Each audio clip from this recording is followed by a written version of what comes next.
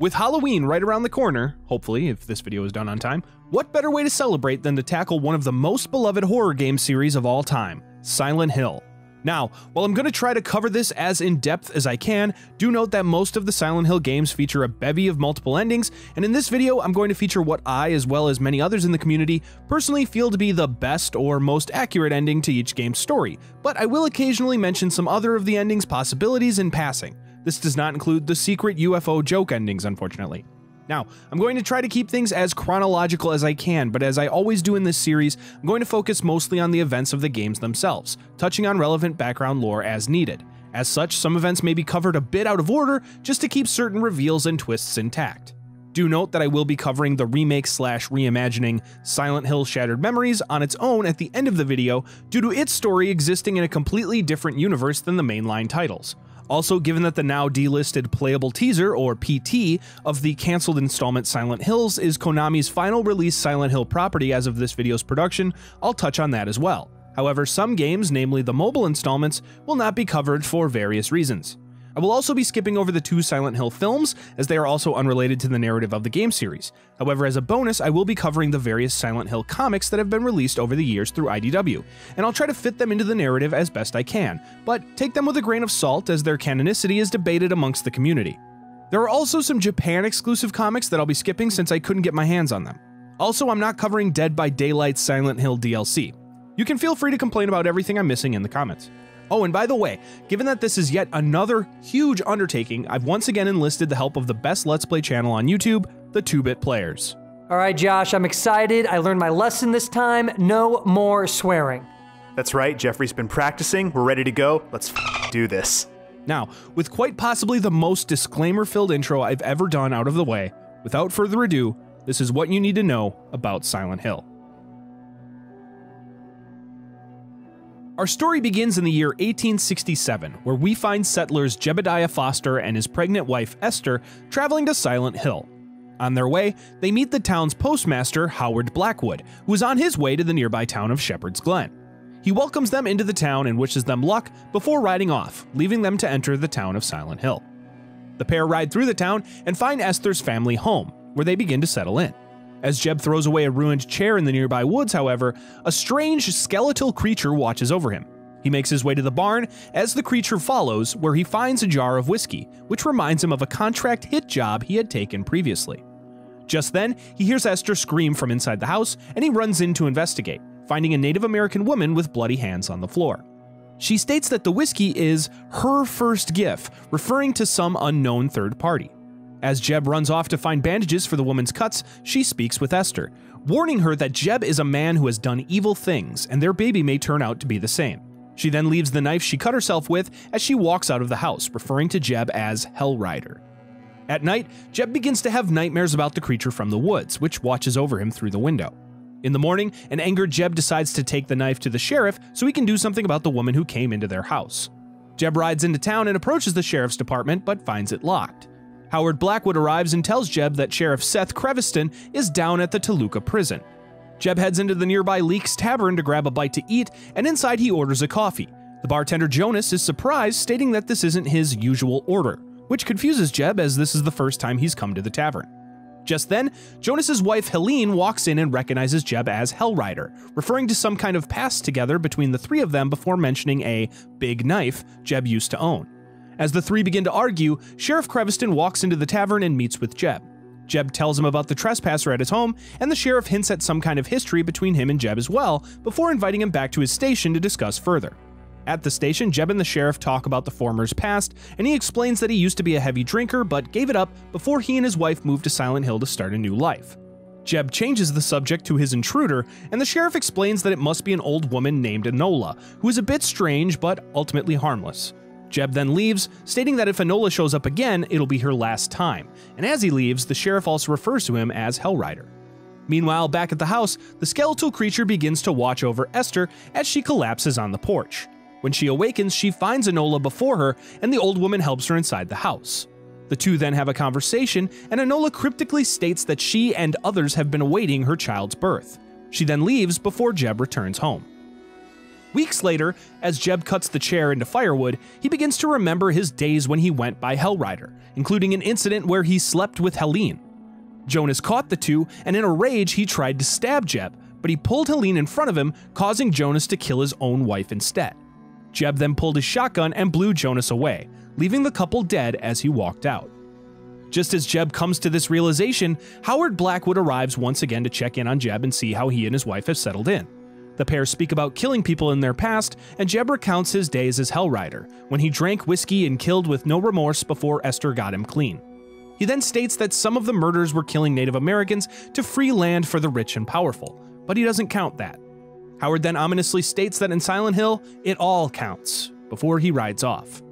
Later, Jeb takes Esther to the church in Silent Hill, and they listen to a sermon where Reverend Stone mentions lost sheep, triggering another memory of Jeb's Hellrider days in which he met with Sheriff Creviston while roasting a sheep they stole from a farm. During the confrontation, Jeb sliced the sheriff's eye with his giant knife.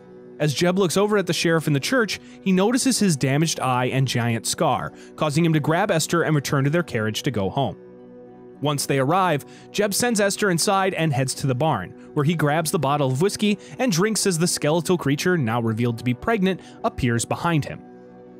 Meanwhile, inside the house, Esther begins to go into labor, and Enola mysteriously arrives, her hands bloody once again, and sinisterly offers to help. Esther shouts for Jeb, and he hears her outside. As he goes in to check on her, he's stopped by the ghostly apparition of Helene. As he tries to escape from her, Enola introduces Esther to her daughter, Awanita, the skeletal creature. Jeb kills Helene, but is stopped again by Jonas and then again by Sheriff Creviston, and he kills them both. Back in Silent Hill, Howard Blackwood notices the sheriff's office and the tavern ignite into flames, and he rides towards the Foster's home. Inside the house, the creature that was Awanita inhabits Esther's body, and it's revealed that the woman was once alive, but while she was giving birth, her village was attacked by Hellrider, who killed her and her baby. Esther gives birth, and Enola takes the baby from her just as Jeb arrives. Enola then leaves with the child as Jeb and Esther die in the house as it burns to the ground. Outside, Howard arrives and watches the inferno, asking Enola about the baby and the fires. Enola responds that the baby is her daughter, Awanita, and the fires burn for the spirits in the town, as they're done being silent, and furthermore states that they've only just begun. A century later, in the small, rural New England town of Silent Hill, we find truck driver Travis Grady passing through on his way to the city of Brahms. While driving, Travis has visions of a funeral before a cloaked figure steps out into the road, forcing him to come to a forceful stop. After he exits his vehicle to check on the figure, he finds it gone, and in its place is a young girl in a blue school uniform. He follows the girl, eventually coming upon a burning house. Travis sees a woman outside the house, but he soon hears a girl screaming from inside, forcing him to run in. Inside the fiery blaze, Travis finds a girl alive but charred, lying on top of a painted seal, seemingly as some sort of ritual. She asks Travis to leave her there to burn, but he picks her up and carries her out of the house. Outside, however, he collapses, just as sirens begin to be heard in the distance. Travis awakens the next day to find himself on a bench within Silent Hill, which he finds to be enveloped in a fog.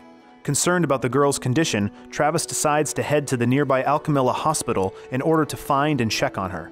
There, Travis meets Dr. Michael Kaufman, who claims to know nothing about the burned girl, revealing that the hospital did not admit any new patients in the past day or two.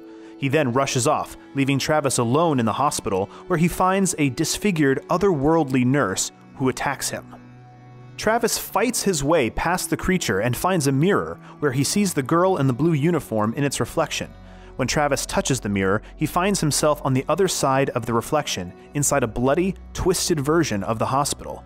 After working his way through both versions of the hospital, Travis encounters a monster resembling a patient in a straitjacket, and he defeats it to find a mysterious pyramid-shaped item on the ground, surrounded by the same seal he found the burned girl on. After he picks the item up, he sees the girl in the uniform once again, before he passes out once again shortly after. Travis awakens back in the normal version of the hospital, where he meets a trainee nurse named Lisa Garland, who reveals that the girl in the fire, named Alessa Gillespie, died from her wounds. Lisa then rushes off to meet Dr. Kaufman in the Cedar Grove Sanitarium, and Travis follows shortly after to learn more about the town's events. On the way, however, Travis finds the town to be overrun with monsters, and he soon comes across a giant one resembling a butcher which viciously murders one of the nurse monsters before walking off. Travis finds the sanitarium and comes across the woman he saw outside the burning house. The woman, Dahlia Gillespie, reveals that the house was hers and the girl who was burned was her daughter. The woman cryptically tells Travis not to trust Lisa and warns him that there's more to the town of Silent Hill than he may realize. Travis explores the sanitarium and finds that it has its own otherworldly counterpart. While traversing through, Travis learns that his own mother, Helen, had tried to kill him when he was a child, resulting in her admittance to the sanitarium. In the otherworld, Travis finds a manifestation of his mother and is forced to kill the creature. Afterward, he finds another pyramid-shaped item, and the girl in the uniform, an unburned manifestation of Alessa, appears and once again causes him to pass out. When Travis wakes up, he finds a ticket to a show at the local Artaud Theater and makes his way there to investigate. Once he reaches the theater, Travis finds Lisa inside, who tells Travis of her dreams of becoming an actress, displaying her talents before walking off. Travis explores the theater, learning of Alessa's fear of the Shakespearean creature, the Caliban, who would use her supernatural abilities to telepathically torment its actor in retaliation. Travis comes across an otherworldly manifestation of the Caliban and defeats it to find another pyramid object, as well as Alessa once more. While Travis now expects the girl, he is unable to prevent her from once again causing him to lose consciousness. Travis then awakens in the theater, finding a key to the nearby motel where he had stayed as a child. Travis makes his way to the hotel, where he is forced to traverse the fog-filled world as well as the rusted, bloody otherworld while reliving his previous trips there with his father while they stayed in the town to visit his committed mother. Eventually, Travis is forced to battle the giant butcher-like creature he saw earlier, eventually killing the beast with its own cleaver. Travis continues searching the motel, finding more evidence of his parents' extremely strained relationship before coming across Lisa and Dr. Kaufman together on a bed in a room filled with an unknown drug. The pair scurry off, and Travis finds the key to room 500, where he stayed with his father as a child. When he enters the room, Travis relives his memory of finding his dead father hanging from a noose inside the room. Travis then witnesses his father's corpse in the otherworld awakening to tell him to face his demons. He then transforms into an unnatural monster that Travis is forced to kill. After he does, he finds the final pyramid-shaped piece, as well as Alessa, who he now realizes has dug up his parents in order to torment him. While he tries to confront her, she is able to psychopathically overpower him and cause him to pass out once again. When Travis awakens, he finds the final piece of the pyramid-shaped item and is able to combine all of his pieces to create the Floros, an item he's read about that holds some kind of mystical power related to Alessa's. Alessa appears to him afterward, before quickly vanishing. Travis returns to the streets of Silent Hill, finding Dahlia, who chastises him for breaking the spell and freeing Alessa. Travis asks for Dahlia's help, but she simply warns him that Alessa will soon give birth to God. As Travis turns around, he witnesses Alessa rise from the ground and transform the fog-filled town of Silent Hill into an otherworldly hellscape. Travis is able to escape to the Green Lion antique shop, where he finds a hidden passageway leading to a room housing several members of a cult-like group called the Order, who look over Alessa's burned physical body, which they hope to use as a vessel to bring forth the birth of their god. Dr. Kaufman reveals himself as one of the members and knocks Travis out with sleeping gas. Dahlia, also revealed to be a member of the Order, states that they must contain Travis in a cage for a demon. Travis then finds himself inside some kind of nightmare reality where he is forced to fight a demon of Alessa's dreams. After he emerges victorious, Travis regains the Floros and uses it to destroy the demon. Back in Silent Hill, Travis awakens to find the Floro shooting a beam of light at Alessa's burned body, causing an infant-like shape to emerge from her. Afterward, Travis emerges to find himself in the real world, where he comes across his truck. He gets in and sees Alessa in his rear-view mirror holding a newborn child. Travis simply smiles, resets his odometer, and drives off, leaving his past, the town of Silent Hill, and Alessa Gillespie behind. Afterward, a couple, Harry and Jody Mason, find the newborn on the side of the road and they adopt the child, naming her Cheryl. The Order then realizes that this part of Alessa's soul has gone missing, causing the seed of their god to lay dormant. They then determine that they can bring the other half of her soul back using a summoning spell, but realize that this will take some time. Around 7 years later, Harry Mason takes Cheryl back to Silent Hill on vacation after the death of his wife Jody a few years prior. Shortly after a police officer passes Harry, he spots her bike crash on the side of the road. Harry then notices a girl in a blue uniform in the road and swerves to avoid hitting her, causing him to crash his car off the side of the road, knocking him unconscious in the process. When Harry awakens, he notices Cheryl's missing and emerges from his car to find himself in the fog and snow-filled town of Silent Hill, where he begins to search for his daughter. Before he can get too far, however, the area transforms into the dark otherworld, and Harry is attacked by small, monstrous creatures which overwhelm him before he passes out. Harry later regains consciousness in a diner where he is greeted by the police officer he saw earlier, who introduces herself as Sybil Bennett from the neighboring Brahms Police Department. Sybil shares Harry's confusion with what's going on in the town and leaves him with a pistol to protect himself as she heads off to call for reinforcements. As Harry prepares to continue his search for Cheryl, a nearby portable radio begins to emit a staticky noise, and suddenly, a flying monster crashes through the diner window, forcing Harry to open fire and kill it. Harry works his way back to where he was attacked and finds a note seemingly left by Cheryl, noting that she has gone to the nearby Midwich Elementary School. Harry makes his way through the school as well as its otherworldly counterpart, finding a large circular shield painted on the ground of the courtyard. He eventually finds a large lizard-like creature called Splithead, which he defeats, returning him to the fog-filled world. He then spots the girl he saw in the middle of the road, but she quickly vanishes into thin air. As he exits the school, Harry hears the bells of the nearby Balkan church, and he heads there to investigate. Inside, Harry meets Dahlia Gillespie, who gives him the Floros and tells him to make his way to the hospital before cryptically exiting. Harry makes his way to the Alchemilla Hospital and enters it to find a man with a gun who shoots at him when he enters. Harry diffuses the situation, and the man introduces himself as Dr. Michael Kaufman, who claims to be just as bewildered about the current state of Silent Hill before he grabs his briefcase and hurries out.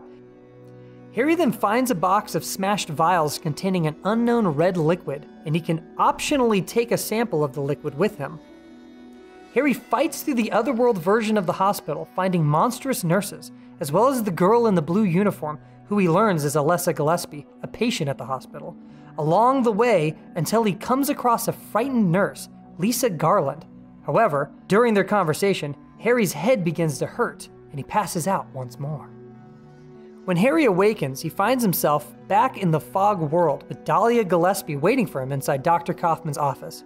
She tells him not to let the symbol he saw in the schoolyard be completed, which she refers to as the Mark of Samael. She leaves him the key for Green Lion Antiques and tells him that the other church in town is his next destination. Inside the antique shop, Harry finds the secret passageway and is quickly met by Sybil. Sybil tells Harry that she saw a girl by the lake, which Harry assumes to be Cheryl. Sybil also reveals that there's an issue with drug trafficking in the town, but the police force has no leads on who's behind it. Harry then enters the passageway alone and finds a hidden altar with a chalice full of an unknown powder, which suddenly begins to burn. Sybil enters the passageway to investigate, but finds no trace of Harry inside. Meanwhile, Harry awakens inside the otherworld version of the hospital, with Lisa sitting before him. Lisa fills Harry in on some of the background of the town, including a strange religion its inhabitants used to follow, and tells him about Dahlia's daughter dying in a fire years ago.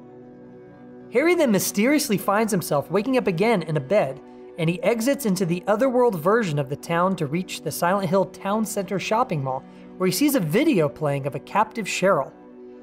Harry then falls through a faulty walkway and battles a large worm-like creature called the Twin Feeler, which he swiftly defeats. He then returns to the hospital and reunites with Lisa to ask her how to get to the lake. She gives him directions to go through the sewers, but asks him not to leave as she feels safe. However, she won't leave with him as she feels like she isn't supposed to. Harry promises to return and heads off, fighting the evolved form of the Twin Feeler, the flying float stinger, on his way. The end of this battle brings him to the fog world, where he enters the sewers, fighting through various monsters before emerging into the resort area of the town. Here, Harry can optionally enter Annie's bar, where he rescues Kaufman from an attacking monster. Afterward, Kaufman leaves and Harry finds a key and a note, which lead him to a store called the Indian Runner, where he opens a safe to find a cache of drugs, as well as an article containing the recreational drug PTV, the same one being trafficked around Silent Hill. This leads Harry to a motorcycle, and when he opens the gas tank, he finds a vial like the broken ones in the hospital. Kaufman arrives suddenly and scolds Harry, taking the vial from him and scurrying off, leading Harry to surmise that he must somehow be involved in the local drug trade. The town then shifts to the other world again, and Harry rushes to the docks to reunite with Sybil in a boat. The pair discuss their next steps, and Dahlia enters to interrupt them. She again warns Harry to stop the Mark of Samael from being completed before his daughter is used as a sacrifice. She then sends him to the lighthouse on the lake, while Sybil goes to the center of the amusement park. Harry reaches the lighthouse and climbs it to find Alessa, standing atop the Mark of Samael before vanishing. Harry then makes haste to the amusement park to hopefully beat Alessa there. When Harry arrives, however, he is shocked to find Sybil seemingly possessed, who attacks him on the carousel. At this point, Harry can either kill Sybil to stop her, or throw the sample of the red liquid he found at the hospital on her, ridding her of the mind-controlling parasite and saving her. Afterward, Harry finds Alessa once again, but she telekinetically pushes him away. Harry then notices the Floros glowing, and he grabs it, unknowingly activating it. It blasts Alessa with some kind of energy, incapacitating her. Dahlia then arrives and confronts Alessa, revealing that the girl had somehow escaped their spell, and that she used Harry to capture her. She then tells the girl that there is one more thing she needs from her before the two disappear into the glow of the Floros. Harry then awakens once again in a hospital room with Lisa, this time in Nowhere, a physical manifestation of Alessa's memories. Lisa runs off, forcing Harry to find his own way through the distorted labyrinth to find her once again. Lisa realizes that she's no different than the monsters around them, and she suddenly begins to bleed from every orifice, forcing Harry to lock her away behind him. Afterward, Harry re-enters the room to find that Lisa is now missing, but notices her diary in her place. Reading it, he learns that Lisa was addicted to the PTV drug and that she was the nurse attending to Alessa, although she tried to reason with Kaufman to let her quit, as the girl frightened her. Harry eventually finds Alessa's room in Nowhere and witnesses the memory of Dahlia, Kaufman, and two other members of the Order discussing her soul splitting in two, as well as how they can bring the halves back together to initiate the birth of their god. Harry finally finds Dahlia, as well as Sybil if he had saved her, alongside Alessa and a bandaged figure in a wheelchair. The figure, it is soon revealed, is a fully reformed Alessa. Dahlia explains that Cheryl was the result of Alessa's soul splitting into a new child, but she has now been reunited. The girl Harry had seen around town was Alessa, astral projecting herself to draw the Seal of Metatron around the town, attempting to stop the god from being birthed from her. Dahlia had manipulated Harry into stopping Alessa, and now the god is set to arrive. Just then, Alessa appears as the white, glowing incubator. Suddenly, Kaufman, if he was saved by Harry, appears and shoots Dahlia, incapacitating her. Kaufman pulls out another vial of the red liquid, which Dahlia refers to as the Aglaophotus, and he throws it at the incubator, causing a giant monster called the Incubus, which immediately burns and kills Dahlia. Harry then fights the creature, finally killing it and preventing the birth of the Order's god through Alessa. After the battle, Harry sees the incubator return to the form of Alessa, now holding a newborn baby. She hands the baby to Harry and creates an opportunity for him and potentially Sybil and Kaufman to escape the other world. Kaufman doesn't get the chance, however, as a still bloody Lisa appears and drags him to the depths below as the others make their escape while the incubator burns to death behind. Finally, outside the town, Harry, potentially alongside Sybil, takes the newborn girl and heads off to raise her as his own daughter once again. If you'd like to see a full Let's Play of that game, click the link! Please subscribe. Sometime later, inside the Heaven's Night Gentlemen's Club in Silent Hill, a woman named Maria wakes up and finds herself in the town, which is crawling with monsters. She holds a gun, contemplating using it on herself, but instead feels compelled to find someone else in the town. She explores the town and finds a mansion owned by Ernest Baldwin. Inside, she speaks with the agoraphobic man through the door of his room, but he simply asks her to go away.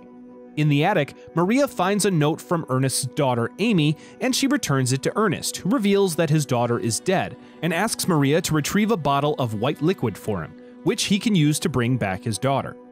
Maria retrieves the bottle from an apartment complex next door and returns it to Ernest.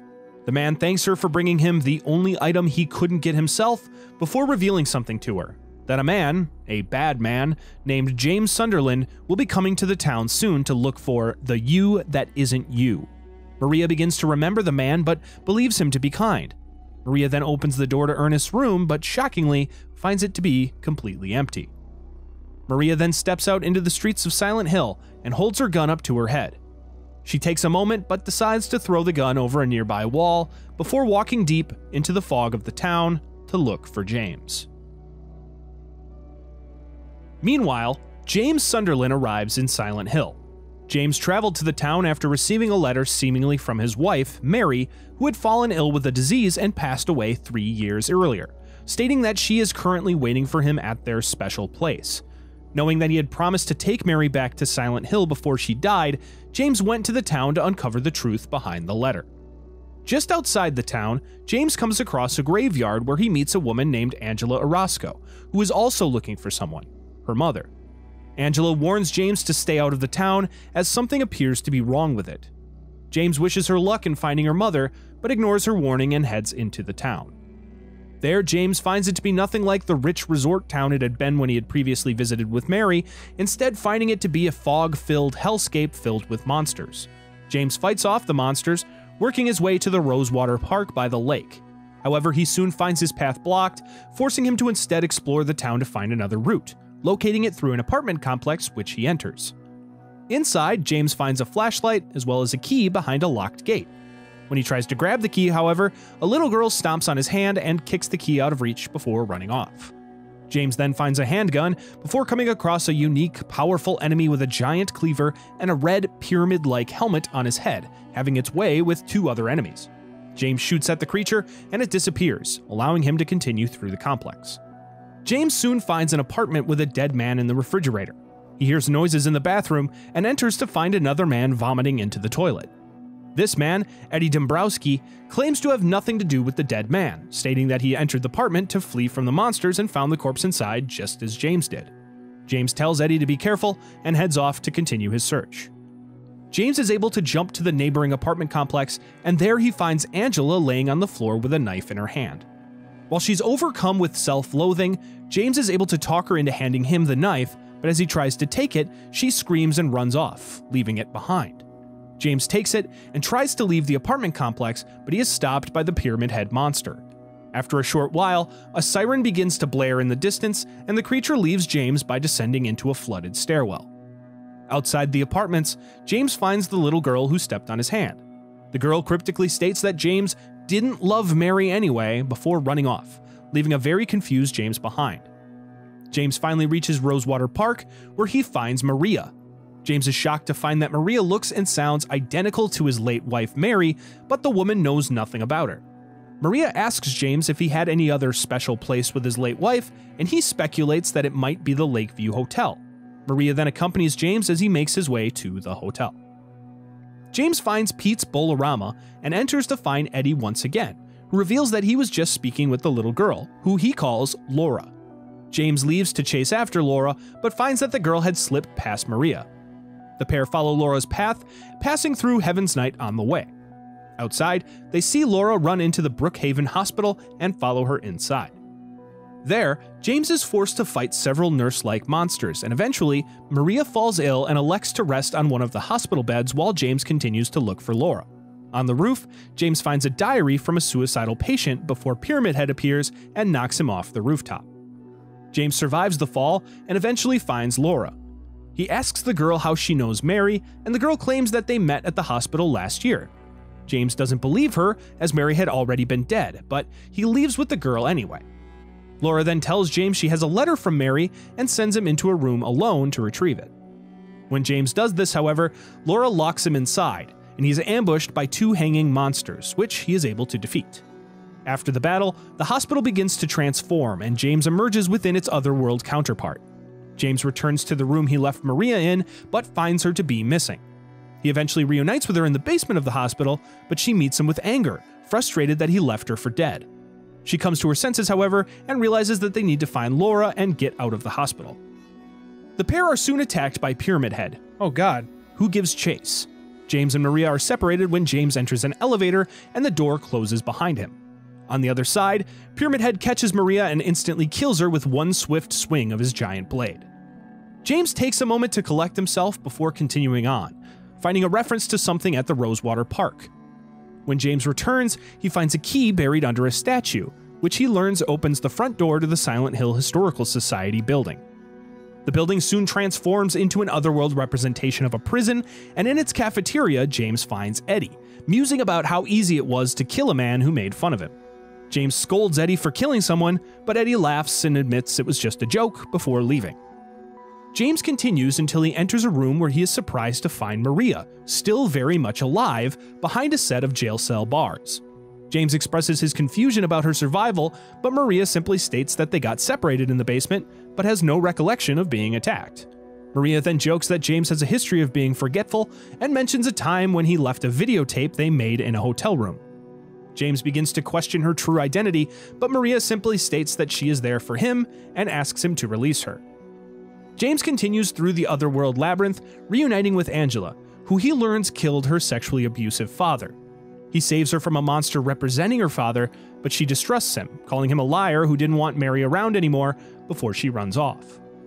James reaches the inside of Maria's cell, but finds her dead and mutilated on the bed. James traverses through more of the labyrinth, finding Eddie in a room, who threatens to kill the next person who laughs at him.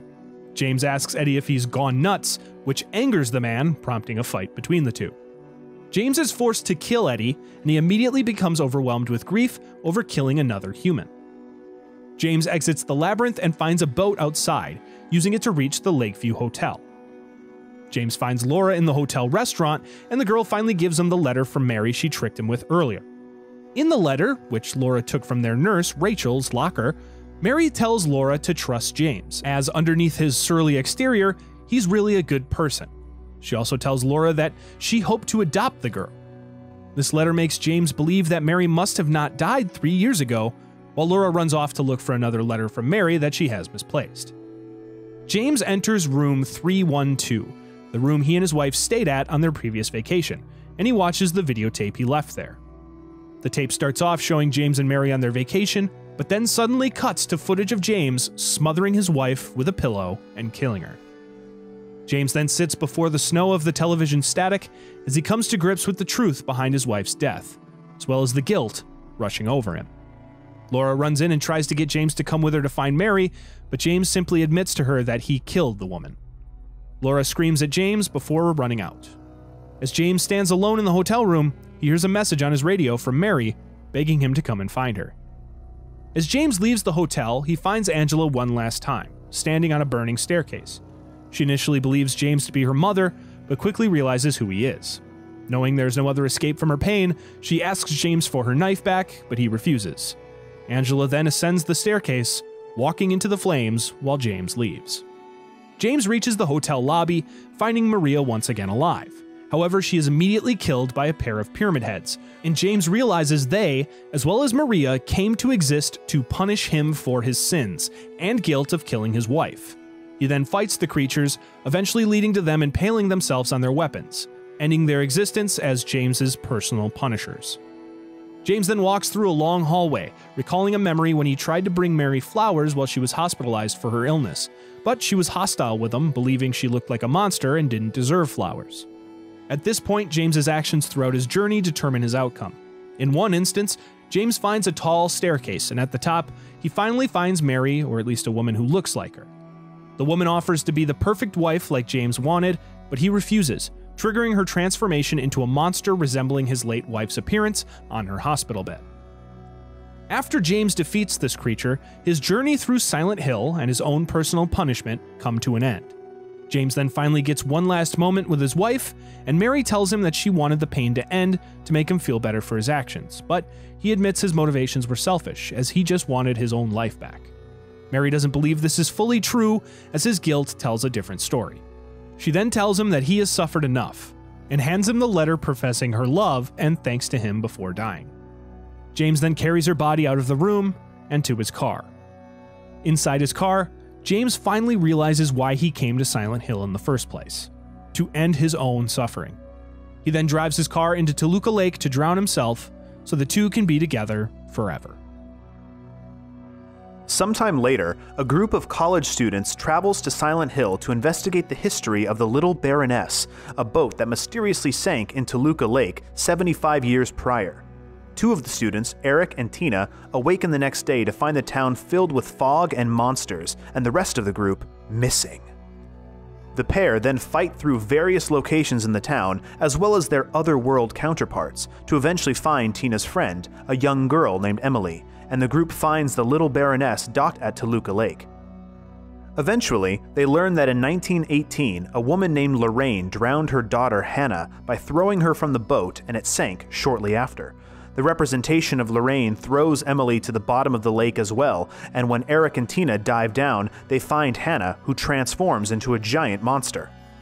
The pair defeat the monster, and Emily is rescued. Eric then notices that the monster is returning to its original form, and he pulls Hannah out of the lake. Hannah thanks Eric for rescuing her from the depths, and he then sees a vision of Hannah reuniting with her mother, while the captain of the boat, his great-grandfather, gives him a nod of approval.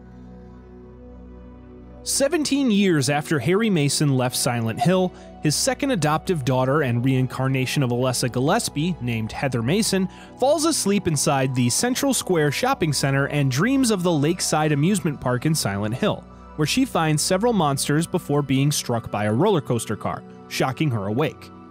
Heather then calls her father, Harry, from a payphone and lets him know that she's on her way home. As she walks off, she is stopped by a detective named Douglas Cartland, who states that his employer wants to talk to her about her birth. Heather slips away into the women's room before climbing out the window. Unfortunately, she finds her path blocked and is forced to enter another door back into the mall, where she is met with a grisly sight. Heather finds that the mall is now filled with flesh-eating monsters, but she is luckily able to find a handgun to protect herself. Heather fights her way through the mall, soon coming across a woman in a black dress who introduces herself as Claudia, who states that she needs the girl's power to lead them to paradise. She also tells Heather to remember her, as well as Heather's true self, before the girl feels a pain in her head as the woman walks off. Later, Heather finds an elevator, and when she enters, she finds herself inside the hellish otherworld version of the mall. At the very bottom of the mall, Heather fights a giant worm-like creature and defeats it, returning the mall back to normal. As Heather goes to leave, Douglas stops her once again. Heather asks about Claudia, and Douglas reveals that she is his employer. Heather assumes that Douglas is somehow behind the monsters in the mall, but he acts just as surprised by them as she is. Heather leaves Douglas and enters the subway, only for it to also be inhabited by monsters. She uses the subway to reach a construction site before reaching the Hilltop Center, an office building that also transforms into the otherworld. Heather explores the center, coming across a man named Vincent Smith, who recognizes her. Vincent reveals that while he is in the same cult as Claudia, the Order, he states that he isn't on her side. Heather walks off and is able to solve a riddle to return to the real world, where she is able to leave the Hilltop Center and return home to the Daisy Villa apartments. Heather enters her apartment but is shocked to find her father, Harry Mason, murdered in the chair in their living room. Heather spots a trail of blood and follows it up the fire escape to the roof, where she finds Claudia, who states that Harry's murder was revenge for his crossing the Order 17 years ago by stopping their plan and taking Heather. She also states that by killing Harry, she has filled Heather's heart with hatred, something Heather will understand later.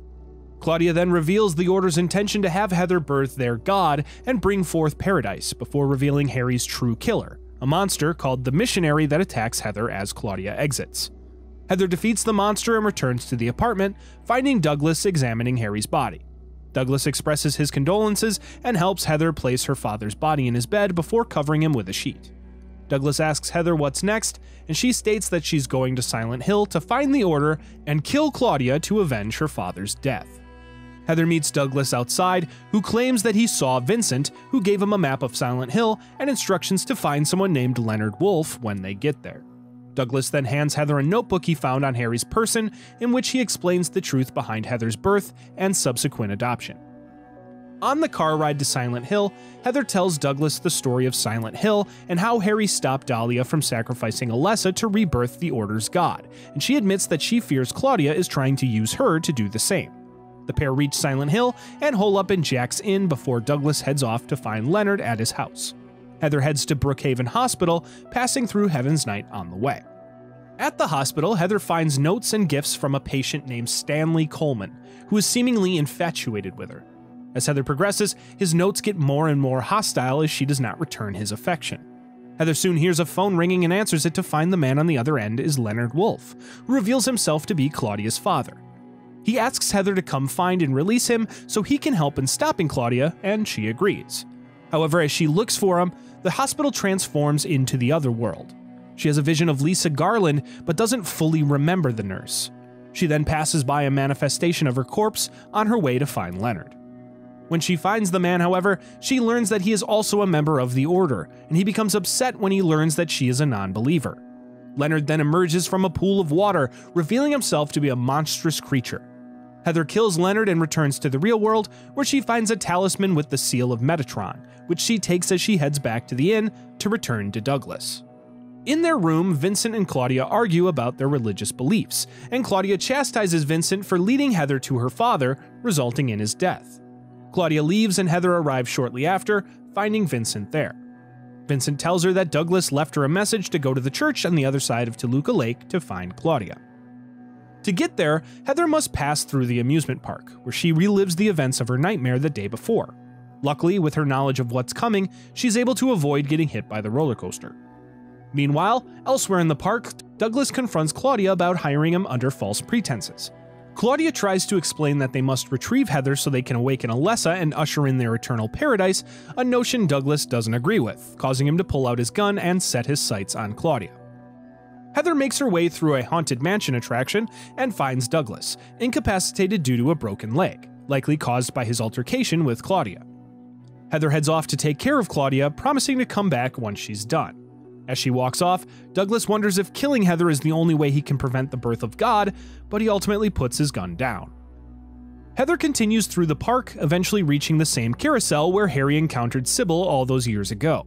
As the carousel turns into its otherworld representation, however, Heather sees a burned, black-haired doppelganger version of herself, the memory of Alessa Gillespie. After Heather defeats her counterpart, she finds a long passageway that leads to the Order's church. Inside, Heather finds Claudia, who again tells Heather that her true self must awaken. Heather then tells Claudia that she is Alessa and that she wants to leave the world as it is now. As they argue, however, Heather begins to feel a pain in her abdomen and collapses, giving Claudia a chance to walk away. Heather eventually finds Vincent, who tells her that she can use the seal of Metatron to stop Claudia from completing her plan. He then hands her a book explaining the seal's importance and walks off. Heather then travels through otherworld locations that mirror the memories of herself, her father, and Alessa Gillespie before finding Vincent and Claudia arguing. Vincent tells Heather to kill Claudia, and Claudia responds by stabbing the man in the back. Claudia then tries to reason with Heather about the birth of God, but a surviving Vincent tells Heather to use the seal. Heather takes it out, and Claudia reveals it's a useless piece of junk. She then stabs Vincent in the chest, finally killing him. Heather then begins to transform as she gets close to birthing the god inside her. She then opens a pendant she had since she was a child and ingests the Aglaophotis inside. This chemical is the same one used 17 years prior to remove God from Alessa, and Heather vomits the fetal-like god on the ground. Claudia then rushes over and ingests it, hoping to birth God herself instead. She then begins to transform and falls down a nearby hole. Heather jumps down after her but finds her already dead. While Heather feels robbed of her vengeance, she is soon startled to see the giant, monstrous body of the birthed god. Heather fights and kills God, bringing an end to the Order's plans to use her, as well as avenging her father's death. She then takes a moment to remember her father before leaving the horrors she witnessed behind. Back outside, Heather reunites with Douglas, but as he notices her, she begins to approach him wielding a knife. As she draws closer, she jumps at him jokingly, revealing it to be a prank. Douglas calls her by her name, Heather, and she requests that he call her by the name her father gave her, Cheryl. The pair then leave, and the last we see of Cheryl is her visiting her father's grave after his burial. Sometime later, we find Henry Townsend in his apartment, room 302, in Ashfield, a town a few hours away from Silent Hill. One day, Henry awakens and is shocked to find his apartment door inexplicably chained and locked from the inside with a warning to not go out written by someone named Walter. After 5 days trapped in his apartment, Henry finds that a hole has mysteriously appeared in the wall of his bathroom. Henry climbs through the hole and emerges on the other end in an otherworld subway station, abandoned save for one woman named Cynthia Velasquez, who believes herself to be dreaming. The pair look for an exit, but Cynthia soon falls ill and runs into the restroom. As Henry waits for her, he is attacked by monstrous dog-like creatures. Henry fights off the creatures and heads into the restroom, finding Cynthia gone, and in her place, a bloody mannequin. Henry continues to explore the subway, getting attacked by ghosts on his way before he finds Cynthia trapped in a train car. He is able to free her, and Cynthia finds the exit. Henry travels through more holes he finds back and forth to and from his apartment. When he eventually finds Cynthia, however, he finds her brutally attacked, and she dies from her wounds in his arms with numbers carved into her chest. Henry awakens in his apartment and looks out the window to find paramedics retrieving a body from the nearby subway, one he assumes is Cynthia. In his apartment, Henry starts to find more things out of order. Mysterious letters are slipped under his door, a peephole to his neighbor Eileen Galvin's apartment suddenly appears, and the hole in his bathroom is getting bigger. Henry goes through a new hole in his apartment, now finding himself at the otherworld version of the Wish House Orphanage, where he finds a man named Jasper Geen, as well as a little boy. Later, though, Henry finds Jasper burning alive, carving numbers into his own chest. As Henry awakens back in his apartment once again, he hears a radio broadcast reporting Jasper's death, as well as noting its similarity to the modus operandi of a serial killer named Walter Sullivan, who killed 10 people before committing suicide. However, his full methods were never released to the public, making the police fear the dead killer has somehow come back to finish his crimes. Through the notes slipped under his door, Henry learns from an article written by a journalist named Joseph Schreiber that Walter grew up at the Wish House Orphanage, which was really just a front for the Order, which would take in children and indoctrinate them into their twisted religion. Henry heads back into the hole and finds himself in an otherworld water treatment facility where a man, Andrew DeSalvo, is currently held captive in a cell. Inside, Henry finds evidence that the Order used the facility as a prison for the orphans, where they were frequently beaten and oftentimes died. Henry is able to free Andrew and later finds him speaking with the boy he previously saw at the orphanage. Andrew reveals that the boy is none other than Walter Sullivan. Andrew explains that he used to be a guard at this water prison and that Walter was very much into the teachings of the Order. However, like the others, Henry eventually finds Andrew dead, with numbers carved into his corpse.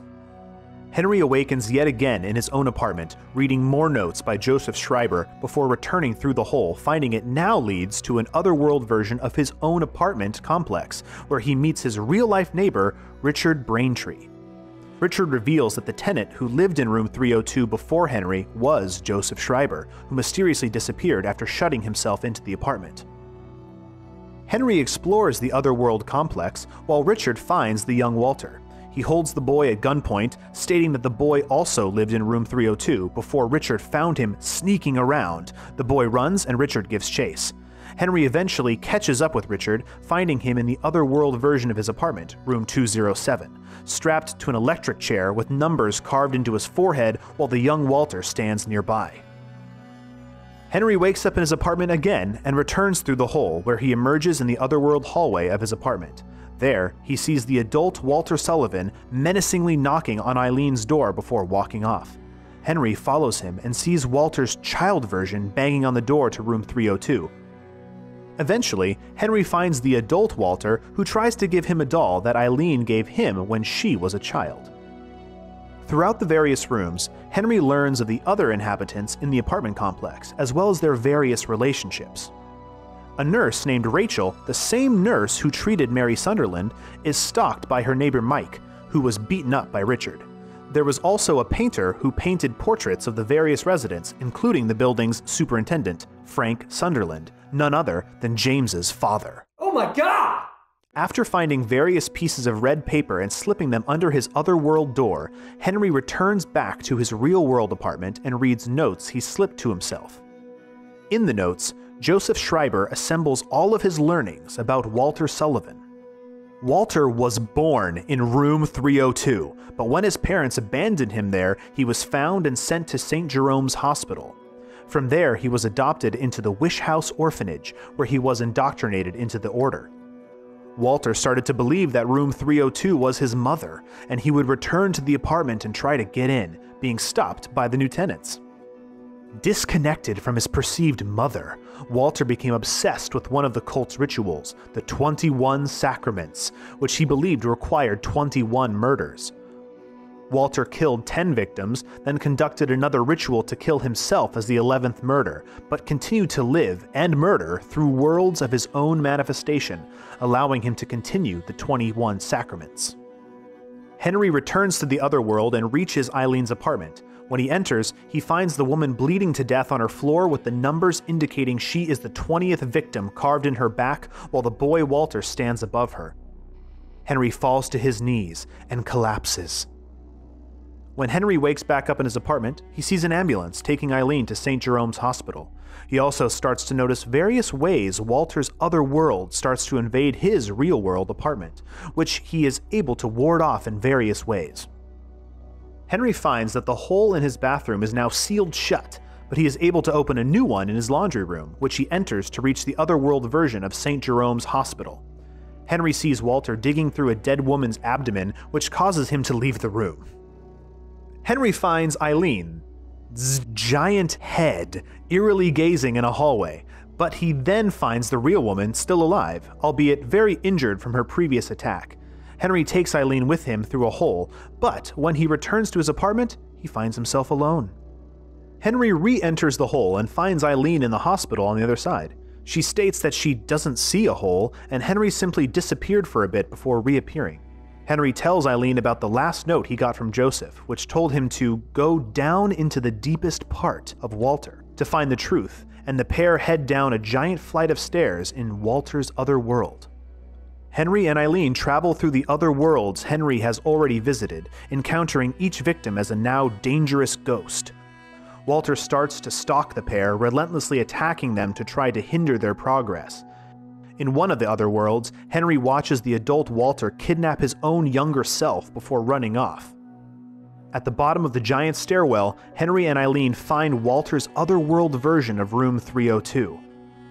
There, the pair find the specter of Joseph Schreiber, who explains the ceremony of Holy Assumption, which allowed Walter to create the twisted otherworlds that allow him to keep killing and finish his work, with Eileen and Henry being the final two victims. Henry learns that there was originally a storage room in his apartment that was sealed off. In the real world, Henry smashes through the new wall and enters the storage room, finding the body of Walter Sullivan strung up from the ceremony. Henry finds a set of keys in Walter's pocket and is able to use them to finally remove the locks from his door. With the door now open, Henry emerges into the hallway of his apartment to find that the other world has completely invaded.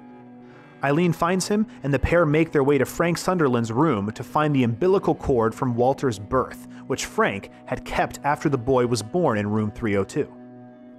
Henry and Eileen split up, and when Henry returns to room 302, he finds Walter's body now gone, with a hole where it used to be. Henry enters the hole and finds Walter in a room with a spinning machine as well as a giant humanoid monster. Henry looks and sees Eileen, seemingly possessed, and walking towards the machine and her certain death. Walter attacks, and Harry uses the umbilical cord on the giant beast, allowing him to grab nearby spears and use them to pierce and damage the creature. With the beast incapacitated, Henry is able to attack Walter, finally defeating the serial killer for good. As Walter lays on the floor, he calls out to his mother before finally dying. Afterward, the room begins to collapse, and Eileen falls to her knees. Back outside room 302, child Walter stops knocking and disappears as the door opens. Later, Henry walks past the apartment outside, and he calls out for Eileen. The next day, Henry visits Eileen in the real-world hospital, bringing her a bouquet of flowers. Eileen then jokingly states that she'll have to find a new place to live, as the pair's nightmare finally comes to an end. In a different time, a former soldier named Jason decides to head to a mountain range to commit suicide, hoping to bring an end to his PTSD nightmares of his former unit dying in an attack.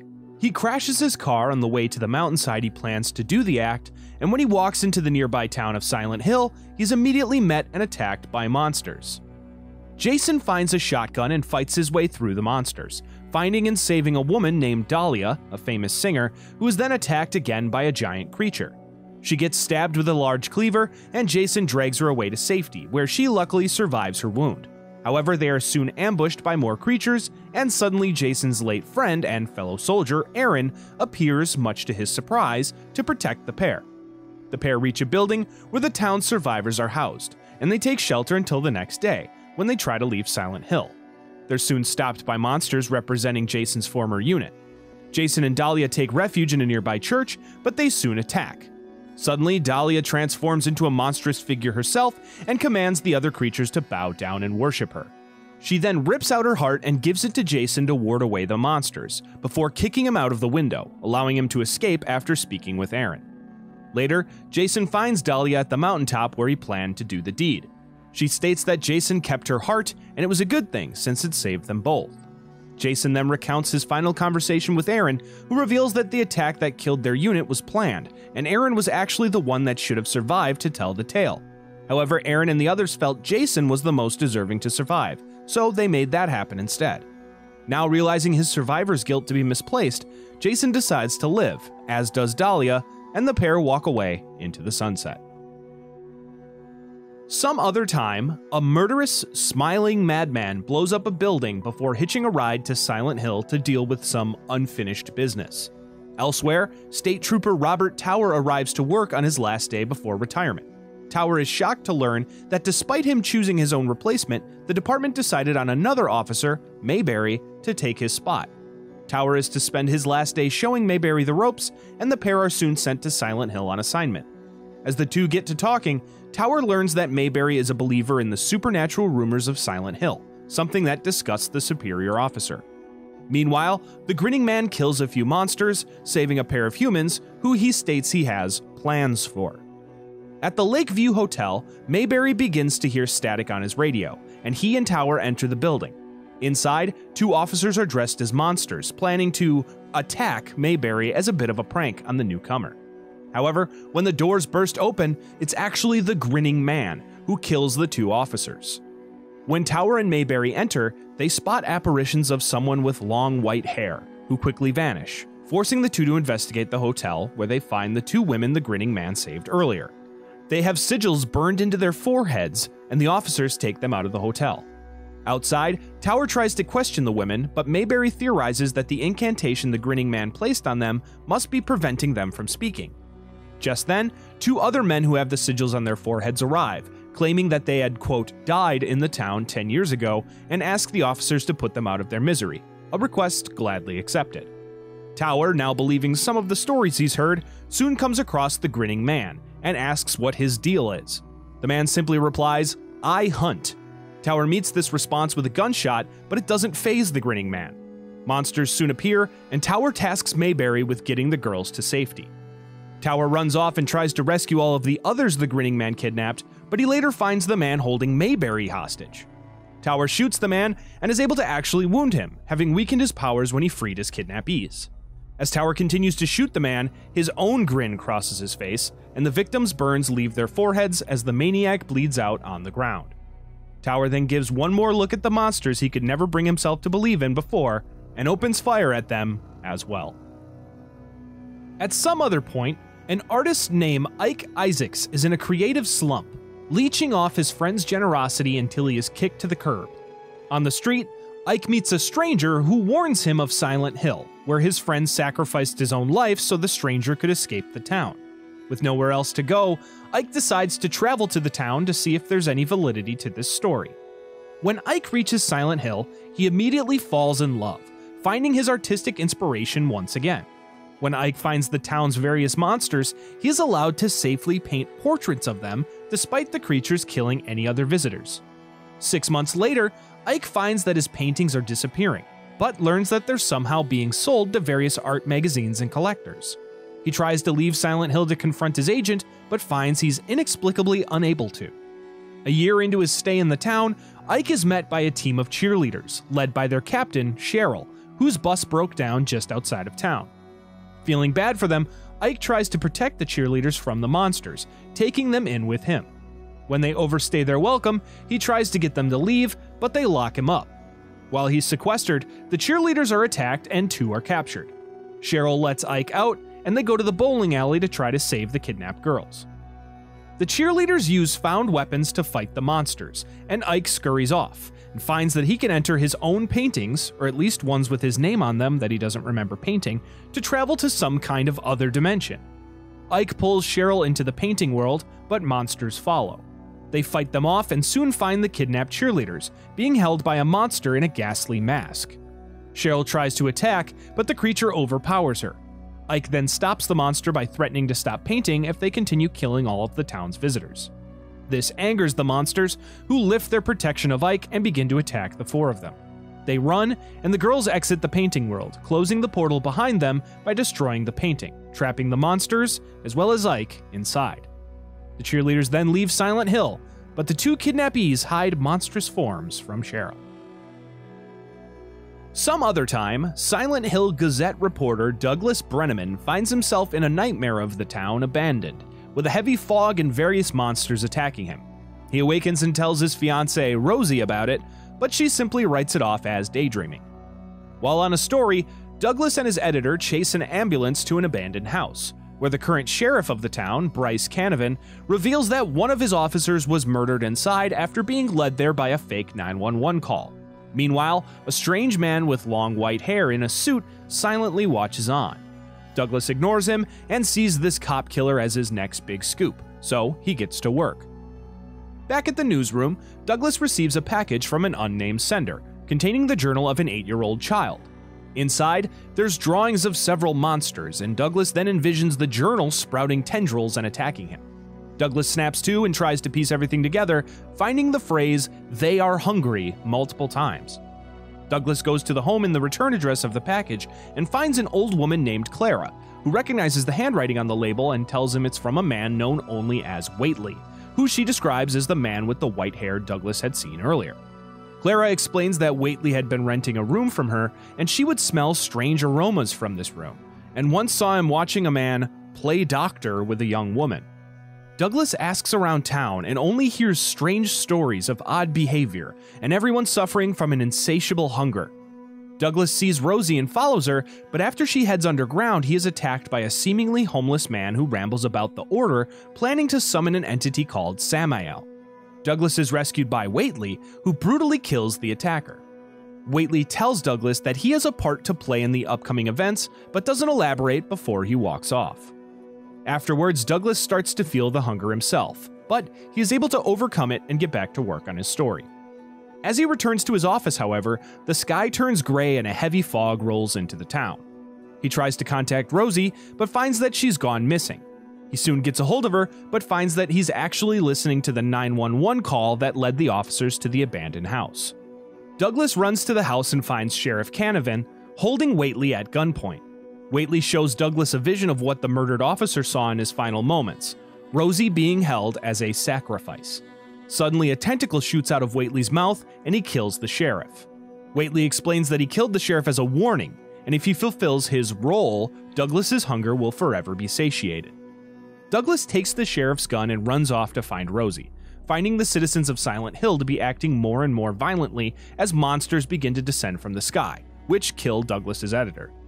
Douglas sees Rosie once again and follows her into a library, where he speaks with her but finds that she doesn't recognize him at all. She points him to a file written by Dr. Aikman, which details experiments he had been running on fertile young women to try to find one to carry a child for some reason. Rosie then transforms into a monster, and Douglas realizes it's just another one of Whately's lies. She knocks him down, and he finds a book called The Book of Samael, A History of Silent Hill, written by him, although he's never written a book in his life. Douglas runs from the monster and reaches Brookhaven Hospital, where he finds Aikman's office. The doctor reveals that he had been trying to find a young woman who could birth the Order's god, Samael. As Douglas threatens the doctor, Whately arrives and takes his gun and teleports him out of the hospital. Douglas looks around and views a fiery, hellish landscape of the town, and Whately offers Douglas a life as Samael's servant, with the mission to tell the story of this night in the Book of Samael. His other option is to stay in this hellish version of Silent Hill for eternity with his love, Rosie, who appears before him. Douglas decides to fulfill his hunger for the truth behind the other world, as well as his desire to stay with Rosie.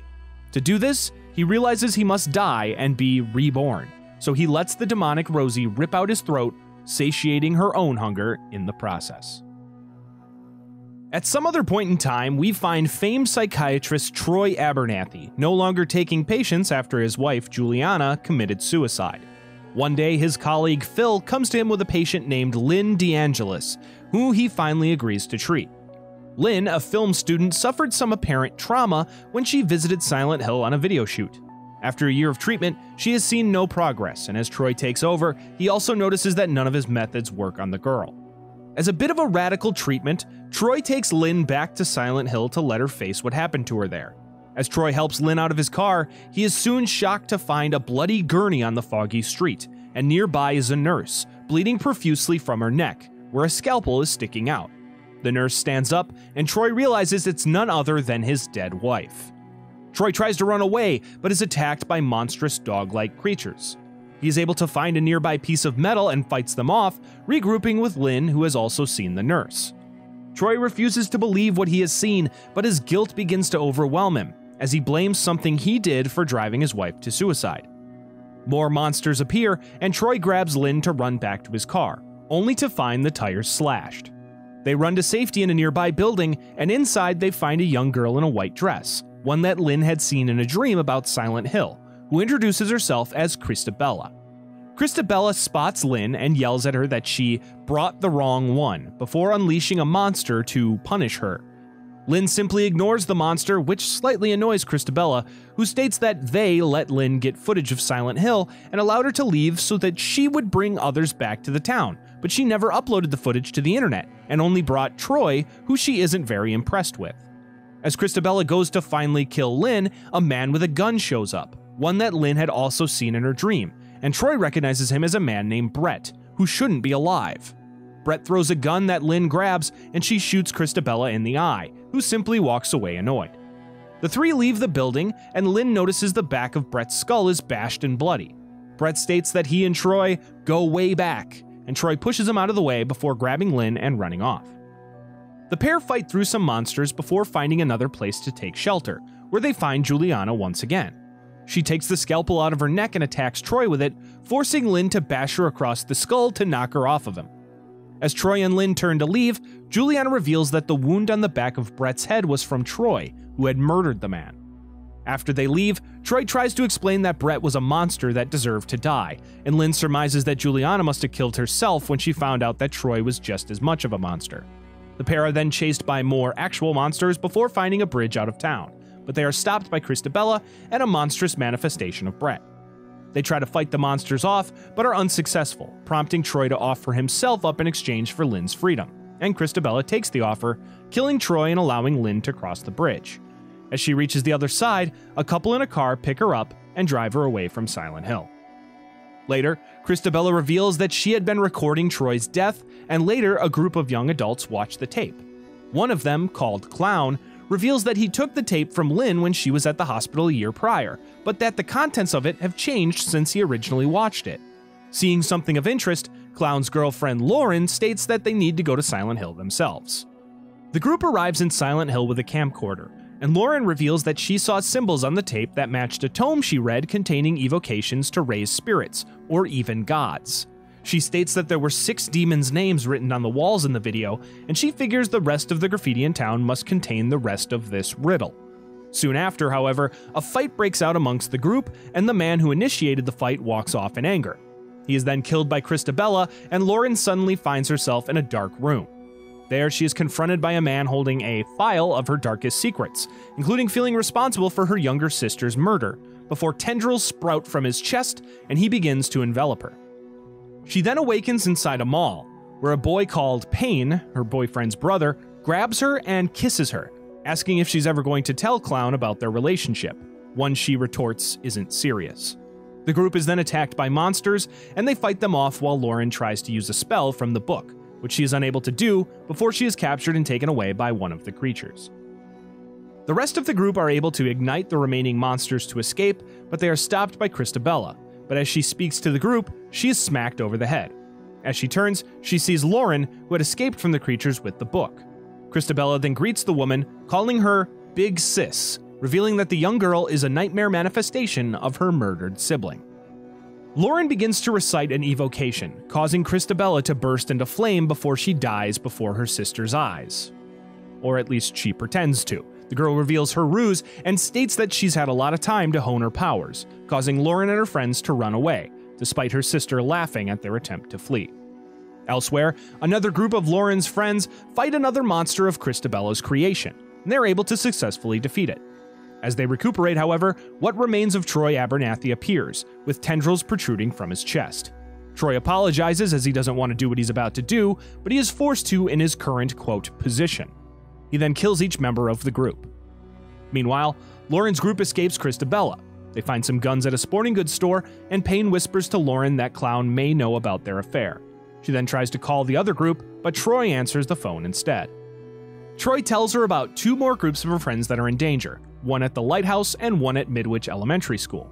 Then he forces her to relive the day when she allowed her sister to go with a pair of boys who were secretly being used by child abductors, who murdered Christabella and the boys not long after.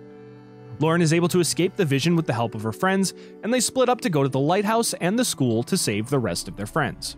As Clown, Payne, and Lauren drive off, they're attacked by a monster, and Lauren is forced to drive the car off the road into a tree.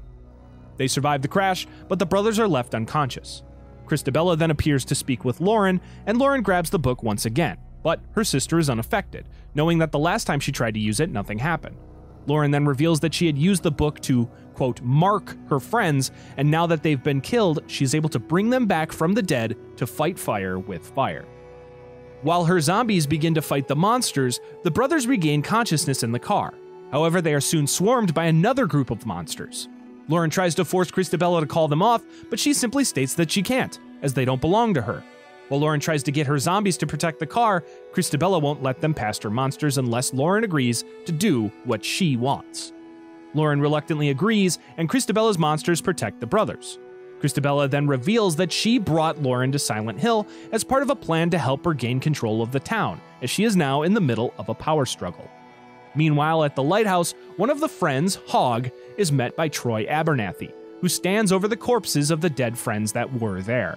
While Troy states that he had nothing to do with their deaths, he does have other plans for Hogg. Lauren is sent to the Brookhaven Hospital, and she tries to find who Christabella had been fighting with. While she explores, her undead friends tell her how much they enjoy their current state. However, they are soon all ignited into flame, and a man emerges from the carnage. Whately, the very person she's looking for. Meanwhile, in the car wreck, Payne tries to tell his brother about his affair with his girlfriend, but Clown stops him, stating that he already knows. Christabella then rips the roof off the car and asks them to be her new friends, as Troy isn't answering him, and she needs to teach him a lesson to not cross her. Back in the hospital, Whately blames Lauren for bringing Christabella's evil to Silent Hill. Lauren tries to use the book, but Whately simply lights it aflame with his powers.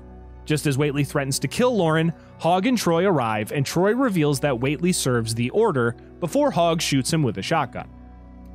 A monster emerges from Whately's body, and his army of creatures begin to attack. As they begin to fight them off, Troy asks Lauren to open a nearby door and find the sleeping patient inside the room. He states that she is the source of all of the darkness in Silent Hill, and awaking her will bring it to an end.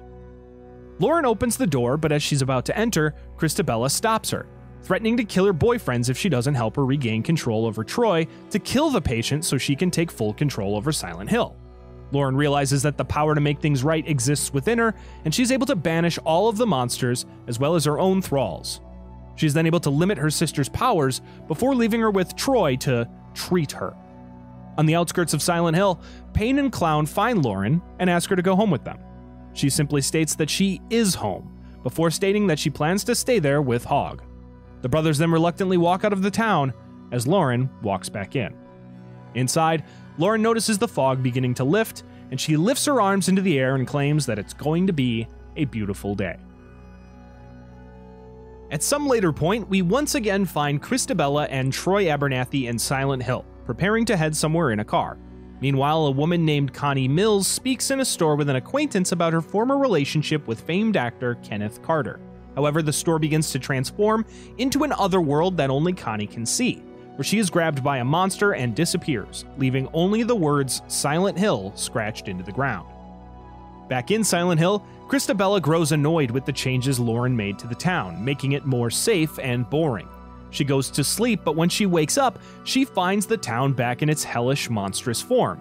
Christabella tries to go to Lauren's room to get her sister's book, but finds the door chained shut in a very familiar way.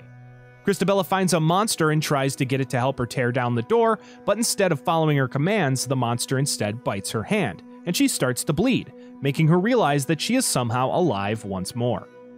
In Los Angeles, Kenneth Carter watches a screening of his new movie in his home with his girlfriend Jessica Aldrich and his dog Bear.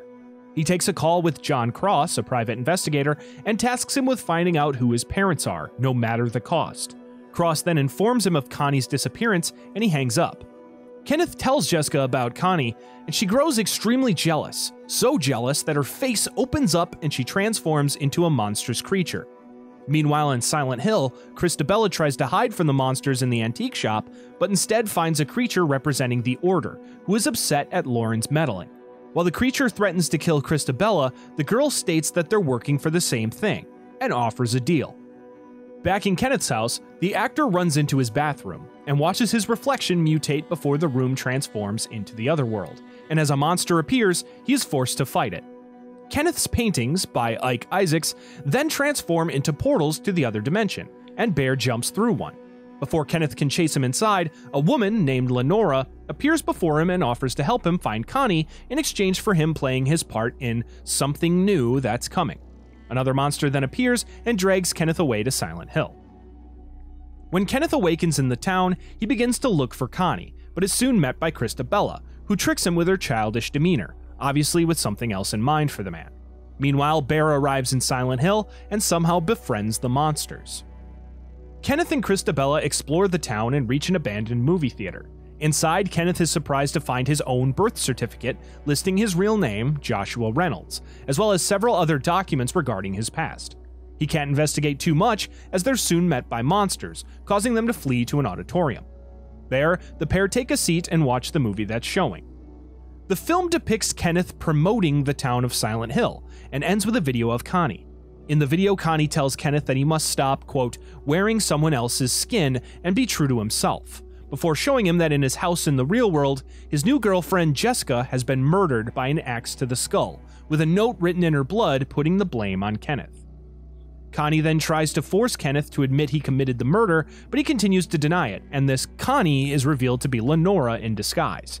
Just then, Troy Abernathy enters the theater, deformed and monstrous, who states that he is there to make Christabella pay for what she's done, threatening Kenneth as well. Troy explains the twisted world of Silent Hill to Kenneth, and Christabella reveals her powers, stopping Troy with some kind of attack that causes her to pass out. Despite Lenora's warning, Kenneth carries Christabella out of the theater and tries to get to safety, but he is attacked by several monsters. As he becomes surrounded, he is surprised to see Ike Isaacs arrive with a gun to protect him, and with his trusty canine companion, Bear. Christabella wakes up and helps Kenneth and Ike fight off the creatures. Meanwhile, back in the real world, Jessica Aldrich's body is examined, and her autopsy reveals that the axe wound in her head wasn't the cause of her death. Rather, it was placed there post-mortem. Her actual cause of death was something unexplainable eating her. Somewhere in Silent Hill, Connie awakens in a tub, being worked on by two monstrous nurses. She looks before her to spot Lenora, who speaks with the woman. Connie tries to respond, but finds that she can't speak. Lenora reveals that since a single word from her lips can, quote, save Kenneth's soul, she's taken away her voice. She then states that Connie is an empty vessel, but one that will be filled soon. Elsewhere in the town, Ike speaks with Kenneth and Christabella, and the girl reveals that, like Troy, Ike is now dead, and simply serves her sister Lauren. Ike doesn't believe this, and states that he was sent to help take Kenneth to something that he'll need, but he doesn't know what it is. The group see lights in the distance, and head there to find a festival the monsters are holding for Lenora. Ike finds the item he was tasked with locating, a large mystical blade that can take souls. When Christabella causes Ike to accidentally cut himself with it, the monsters from the festival smell his blood and begin to attack. Kenneth grabs Ike's gun and begins to slay them, transforming into the murderer Lenora wanted him to be. Kenneth is then wounded, and his attacker is revealed to be Lenora, who teases that his parents may have some kind of connection to Silent Hill, before showing him the real world once again, where he has supposedly murdered the investigator and coroner looking into Jessica's murder. Lenora takes Kenneth to where she is keeping Connie and explains the part she wants Kenneth to play, being the other world's emissary and spokesperson in the real world. She then gives Kenneth a choice to kill either Connie, Bear, or Christabella by midnight, or else they will all die. What she doesn't know, however, is that Christabella is holding the blade. Christabella throws the dagger at Lenora, and it impales her chest. The clock then stops at 1 minute to midnight. Before Christabella can celebrate, Lenora pulls the dagger from her chest and reveals that since she has no soul, the blade has no power on her. Christabella then runs off, and Bear follows her, leaving Connie to be Kenneth's only choice. He then picks up a nearby axe and swings it towards Connie, slashing her chains and allowing her to escape as he flees as well. Back in the real world, a woman is being interviewed by a man with a company called WTM Media about a murder she witnessed, which she reveals was committed by none other than famous actor Kenneth Carter. The company is planning to buy exclusive rights to her story, and she tells it to the man, who introduces himself by a single name, Waitley. Meanwhile, in Silent Hill, Lenora finds Bear, but the dog is able to snatch the dagger from her and run off. Kenneth looks for Connie, Bear, and Christabella, and he finds Lauren's house. As he prepares to enter, he is stopped by his victims in the real world, Jessica and the police investigator, but he ignores them, chopping the chains to Lauren's room. As he enters, he finds her book, but is more shocked to find the ghastly figure of his own father. Elsewhere, Christabella is tricked by Troy Abernathy, who lures her into a jazz club to enact his revenge on her. He is stopped from doing so by a seemingly possessed Connie, who simply states the empty vessel has been filled. Lenora is then found by Waitley, and it is revealed that she serves the man. She states that she'll do anything for him and their cause, but he reveals that he knows the truth, that Lenora is none other than Lauren LaRoche in disguise. In the jazz club, the being that possessed Connie absorbs Troy's soul, and Christabella tries to fight, but uses her abilities to teleport away. She then travels to Bear's location and takes the dagger from him. Meanwhile, Kenneth speaks with his father, who reveals that he and his wife conceived Kenneth with the sole intention of having him become famous so he could spread the word of Silent Hill and bring more and more people into the nightmare. Kenneth's mother, a monster in disguise, planned the whole thing, seducing a human, his father, in order to have a half-human child that could live in the real world. His father then states that it's up to him whether he wants to live up to their plan or not. Elsewhere, Waitley and Lauren battle, and just as Waitley gets the upper hand, Kenneth arrives and presses the book up against the man's head, burning him. Meanwhile, Christabella stabs Connie with the dagger, and she transforms into a massive creature, one assumed to be the incarnation of a god, Samael, which then arrives at the battle. Lauren fights the creature inhabiting Connie, and Kenneth is forced to use his axe to finish her. However, as he plants the axe in her skull, an explosion occurs, and Kenneth is startled awake inside a bed. In it, he's shocked to find Connie, still alive and well, next to him. Kenneth finds himself in some kind of paradise, where he was never an actor and instead he lives on a farm with Connie and Bear. Elsewhere, Lauren lives with Ike in France, and the pair watch the news to see Waitley arrested for the murders.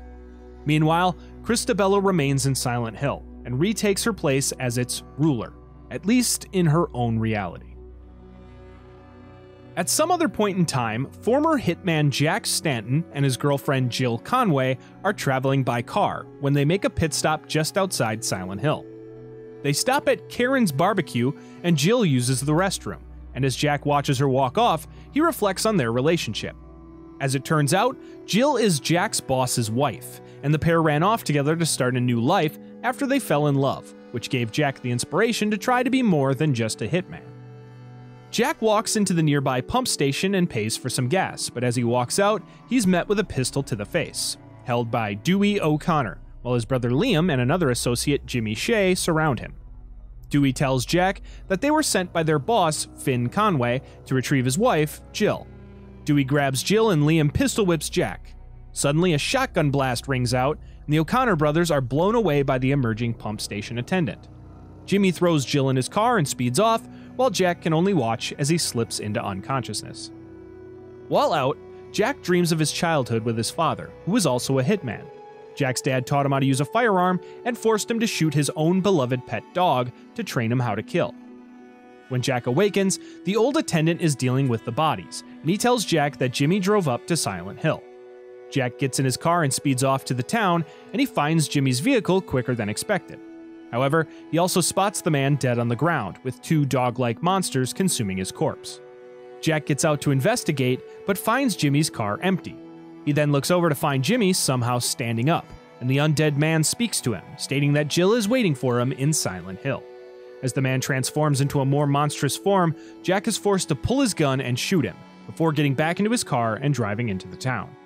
Once he reaches Silent Hill, Jack runs out of gas and exits his car to find the foggy town completely empty, and he grabs some weapons from his trunk before beginning his search for Jill.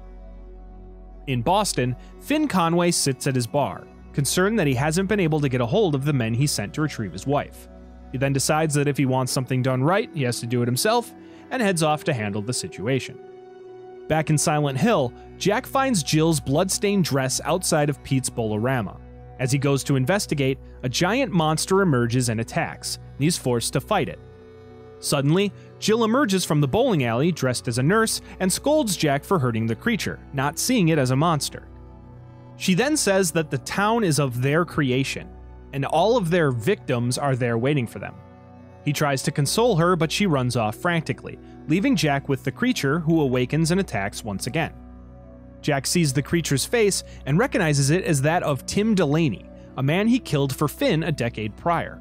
He kills the man again and runs off after Jill, but instead finds another woman tied up to a crucifix, surrounded by monsters. Jack sees the faces of other people he killed on the monsters, and he kills them to protect the woman before cutting her down from the cross. The girl introduces herself as Sarah and explains that she was with her parents before a siren rang out. Then she found herself tied up somehow. He tries to give her a gun to protect herself, but she refuses, stating that she hates guns and won't use one. Meanwhile, Finn Conway arrives at the pump station outside the town and asks the attendant if he had seen his men roll through. The old man lies and denies ever seeing them, but when he's threatened with a gun, he does state that Jack and Jill came through looking for a place to eat, and he sent them to Silent Hill. In the town, Jack and Sarah come across Brookhaven Hospital, and Jack decides to investigate, given that Jill was wearing a nurse's uniform. When they enter, Jack hears screaming upstairs and rushes up, finding a room filled with dead monsters on gurneys, with Jill looking over them. Outside, Finn finds Jack's car and follows his footsteps. In the hospital, Jill is hysterical over not being able to save the monsters.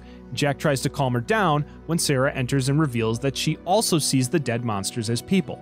Sarah pulls back one of the covers and finds a pair of corpses, her own parents. Sarah then realizes that the bodies in the room are the people Jack has killed, and accuses him of killing her parents. Before he can respond to her, however, a loud siren blares, causing Jack and Jill to fall to the floor. Jack then remembers the night of Sarah's parents' death. His final hit job for Finn was to kill Councilman Linwood. While Jack was able to kill him and his wife in their sleep, as he went to escape, he was spotted by Sarah, and he shot her in the head, killing the girl. When Jack looks up, he finds Sarah now standing before him with a team of monstrous nurses, preparing to get payback for what he's done. Sarah confronts Jack about killing her family and mocks him for never having one of his own. Sarah states that both Jack and Jill have a disease, murder and greed respectively. She states that they can make things right by curing their disease. Jill says her goodbyes to Jack and tells Sarah to cure her, resulting in the girl and her nurses stabbing her to death as Jack watches on, powerless to help. Sarah then gives Jack a chance to cure himself, but he instead chooses to run, finding her waiting for him at every turn. Outside the hospital, Jack is met by Finn, who holds a revolver to his head. Jack reveals to Finn that his wife is dead, and Sarah then commands a Pyramid Head to kill the man so he won't kill Jack first. Jack tries to run out of town, but finds his childhood dog, the one he was forced to kill, and his guilt rushes over him. Jack falls to his knees, and Sarah appears before him. He tries to apologize to the girl, but she tells him it's too late. He then realizes what he must do as he puts the gun to his own head. He then finishes his last hit job, this time on himself, and Sarah disappears, leaving the dead man as the fog lifts in Silent Hill. Sometime later, we find prisoner Murphy Pendleton in the Ryle State Prison, where he is led by a corrupt corrections officer named George Sewell to the showers. In the showers, Murphy turns on all the water lines to steam up the security cameras before a man named Patrick Napier enters. Napier is surprised to see Murphy, as he is supposed to be sequestered. Murphy then tells Napier that they used to be neighbors before he grabs a weapon left for him and savagely assaults Napier. As he goes to deliver the final blow, we see Murphy wake up in his cell, waking from a dream in which he is reliving the event. Sewell is waiting at his cell door, and he cuffs the prisoner as he escorts him to be transferred to the Wayside Maximum Security Penitentiary. Murphy gets on the transport bus with a few other prisoners, as well as Officer Anne-Marie Cunningham. As the bus passes by Silent Hill, Murphy dozes off and dreams of his son, Charlie, who died. When the driver gets distracted by an unruly prisoner, he looks back to see that the road comes to a sudden drop, and he turns to avoid it, causing the bus to careen off the side of the road and flip down a hill. Murphy survives the crash and awakens in the woods, where he makes a break for escape. As he tries to climb up a rocky wall, however, he is held at gunpoint by an arriving Cunningham, who crosses a narrow ledge to reach him. Cunningham loses her footing, and Murphy can try to help her, but either way, she falls into the abyss below, leaving Murphy able to continue on. As Murphy reaches Silent Hill, he is met by Silent Hill's seemingly eternal postman, Howard Blackwood. Howard offers Murphy his help to leave the town, but as they speak, Murphy spots a creature in a wheelchair observing the conversation from a nearby window. When he turns back, however, the creature is gone, and the window is boarded up.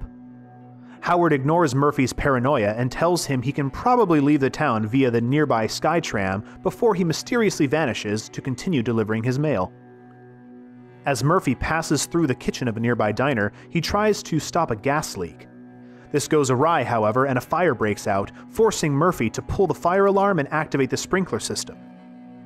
As the kitchen fills with water, the walls and ceiling begin to crack away, transforming the diner and taking Murphy on his first trip to the other world. As he tries to escape, he comes across the Void, a black hole-like vortex that begins to absorb everything around it, forcing Murphy to run through a horrible game mechanic to escape as it follows. Eventually, Murphy escapes the Void and returns to foggy Silent Hill, where he exits the diner and explores an adjacent building where he finds a fellow escapee named Sanchez, seemingly beating a woman to death. When Murphy stops him, however, the woman is revealed to be an otherworldly monster, which slashes Sanchez's throat, killing him instantly. Murphy fights off the creature and continues his search, finding a change of clothes, and in the pockets, he finds a police badge adorned with a mourning band. Murphy then reaches the Skytram and rides it across the Devil's Pit Gorge to emerge on an observation deck. There, Murphy meets a depressed former tour guide named J.P. Slater, who states that there's a train through a nearby cavern that can take him to the hillside area of the town. Passing through the caverns, Murphy comes across J.P. once again, now contemplating jumping off of a lookout deck. J.P. was accused of causing a train crash that killed 8 children due to his drinking, and Murphy can either console or chastise him. Either way, J.P. jumps off the ledge into the gorge and his certain death. Murphy finds the train and is able to get it operational again, but the other world begins to invade his trip and monsters begin to attack, causing his car to derail and he loses consciousness. When Murphy awakens, he finds himself at the exit of the train ride, But as he goes to leave, he is stopped by Cunningham, who survived her fall. She starts to place him under arrest and searches his person, finding the badge, which takes her by surprise. She demands to know where he got this badge, but Murphy states his ignorance of everything going on. Cunningham considers killing Murphy, stating that he doesn't deserve to live, but can't bring herself to do it, and collapses in a fit of emotional rage as she demands Murphy leave her alone, a request he complies with. Murphy explores the hillside area until it begins to rain, when he then takes shelter in an abandoned apartment building. Inside, he hears a radio broadcast from a DJ named Bobby Ricks, which features requests addressed directly to Murphy. As Murphy leaves the complex, he runs into Howard again, and he gives Murphy directions to the radio station. When Murphy gets to the station building, he finds his parole papers tacked to the door, triggering a memory of the prison. In the memory, Murphy is speaking to Sewell about some kind of offer before Officer Frank Coleridge calls Murphy over to hand him his paperwork. Coleridge warns Murphy not to work with Sewell as he's bad news, and he instead encourages Murphy to keep up his good behavior before going up before the parole board. The pair then discuss why Murphy even ended up in prison. Frank is confused as to why someone with no prior criminal record would break the law, stealing a police cruiser, and end up locked up working with a corrupt officer. He then gives Murphy one more word of encouragement to stay on the straight and narrow before leaving him in his cell. As Murphy ascends the building to reach the radio station, he has another memory of a conversation with Sewell, where it is revealed that Murphy got himself arrested on purpose so he could be in the same jail as Patrick Napier, the man he attacked in the showers. It turns out, this opportunity for an ambush was set up by Sewell in exchange for a favor Murphy would owe him in the future. Murphy finally reaches the DJ and asks him what the dedications mean. DJ Bobby Ricks initially acts like there's nothing amiss, and he has no idea what Murphy's referring to, but then lowers his voice and expresses his joy that someone finally heard his cries for help. He then tells Murphy about a boat at the marina that they can use to escape the town, but Murphy needs to find the keys. Suddenly, Cunningham bursts in with her gun drawn and tries to use Rick's phone, but the three are attacked by monsters. The lights cut, and when they turn back on, Murphy is back in the other world, now alone. Murphy is again forced to run from the void, and when his surroundings transform into the prison-like area, he is once again observed by the wheelchair-bound creature, the Wheelman, before he falls from the building and finds himself hanging from the clock tower before he falls. Murphy then awakens on a bench back in Silent Hill, where Howard comes across him once again. Howard hands him a letter from St. Maria's Monastery and expresses that Murphy should go there. Murphy heads to the monastery and speaks with a nun, who tells him that someone had died, and Murphy was the only family they could find. She then asks him to meet her in the morgue when he is ready. Murphy is confused to find the monastery nearly destroyed, and he's forced to fight through various monsters to find his way to the morgue. On the way, he is blocked by a locked door with a young boy on the other end who refuses to let Murphy in as he believes him to be the boogeyman. The only way the boy will let Murphy prove his safety is by reciting a poem the children in the orphanage repeat to keep the boogeyman away. Murphy travels through the monastery, finding various pieces of paper with parts of the poem written on them. As he collects these pieces, he finds himself remembering more events from his past, namely surrounding his son Charlie's death, in which he was drowned by a child abductor, one who was later believed to be Patrick Napier, revealing Murphy's desire to kill the man in prison. Murphy returns to the boy and recites the poem, but he simply ignores him. Just then, the real boogeyman appears and kills the boy. As Murphy watches the boogeyman suffocate the boy, he realizes the child is a manifestation of his own son, and he realizes that once again, he is helpless to save him. The boogeyman leaves and the door opens, allowing Murphy to rush over and mourn the boy. Just then, a girl spots him and accuses him of hurting the boy before running off. Not wanting another child to be harmed, he chases after her, but the monastery begins to transform into its otherworldly counterpart. Murphy runs from the void, as well as the boogeyman, and reaches the little girl, holding hands with the Wheelman. As Murphy approaches, the floor falls beneath him, and he awakens in the foggy reality version of the morgue, where he meets the nun. The nun removes a sheet to reveal the corpse to be the boogeyman, asking him to sign for his, quote, son's body. A confused Murphy breaks down, admitting that what he did to Napier didn't actually change anything. Murphy takes a key from a necklace on the boogeyman, and the figure grabs him before swinging his massive hammer, teleporting Murphy to the lake where his son drowned. The boogeyman emerges from the water and the two battle, with Murphy gaining the upper hand and using the monster's own hammer to defeat him. Murphy finds himself back in the morgue, and he approaches the body, finding its face to be oscillating between his own and Napier's. A manifestation of Charlie appears and congratulates Murphy on killing the boogeyman, but Murphy concedes that it ultimately meant nothing, as it couldn't bring his son back. He then takes the key and finds that it has the word freedom written on it.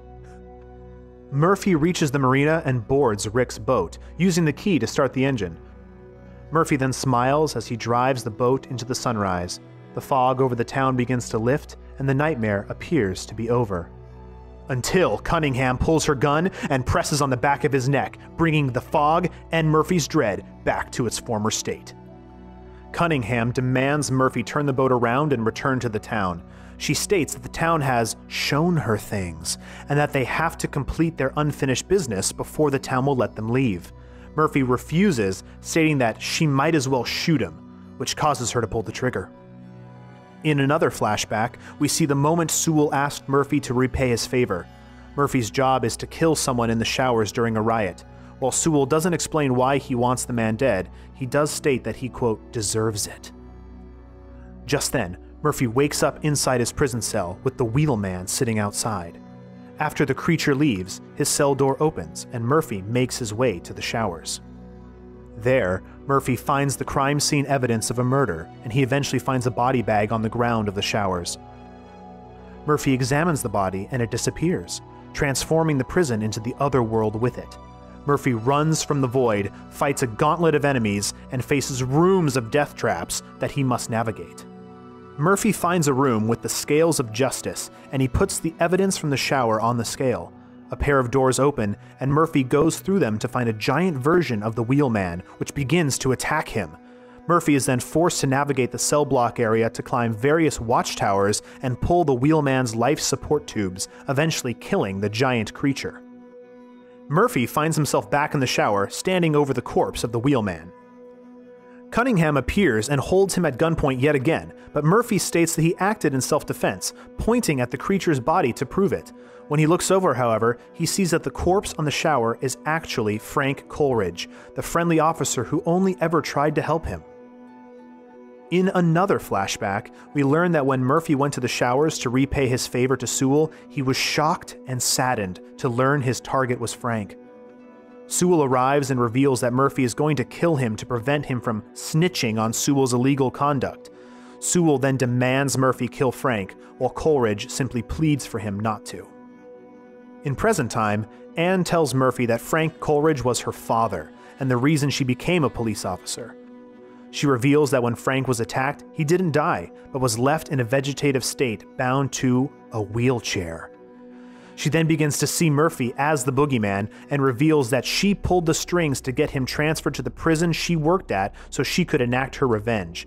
She then shoots Murphy, and he awakens as the boogeyman and attacks her.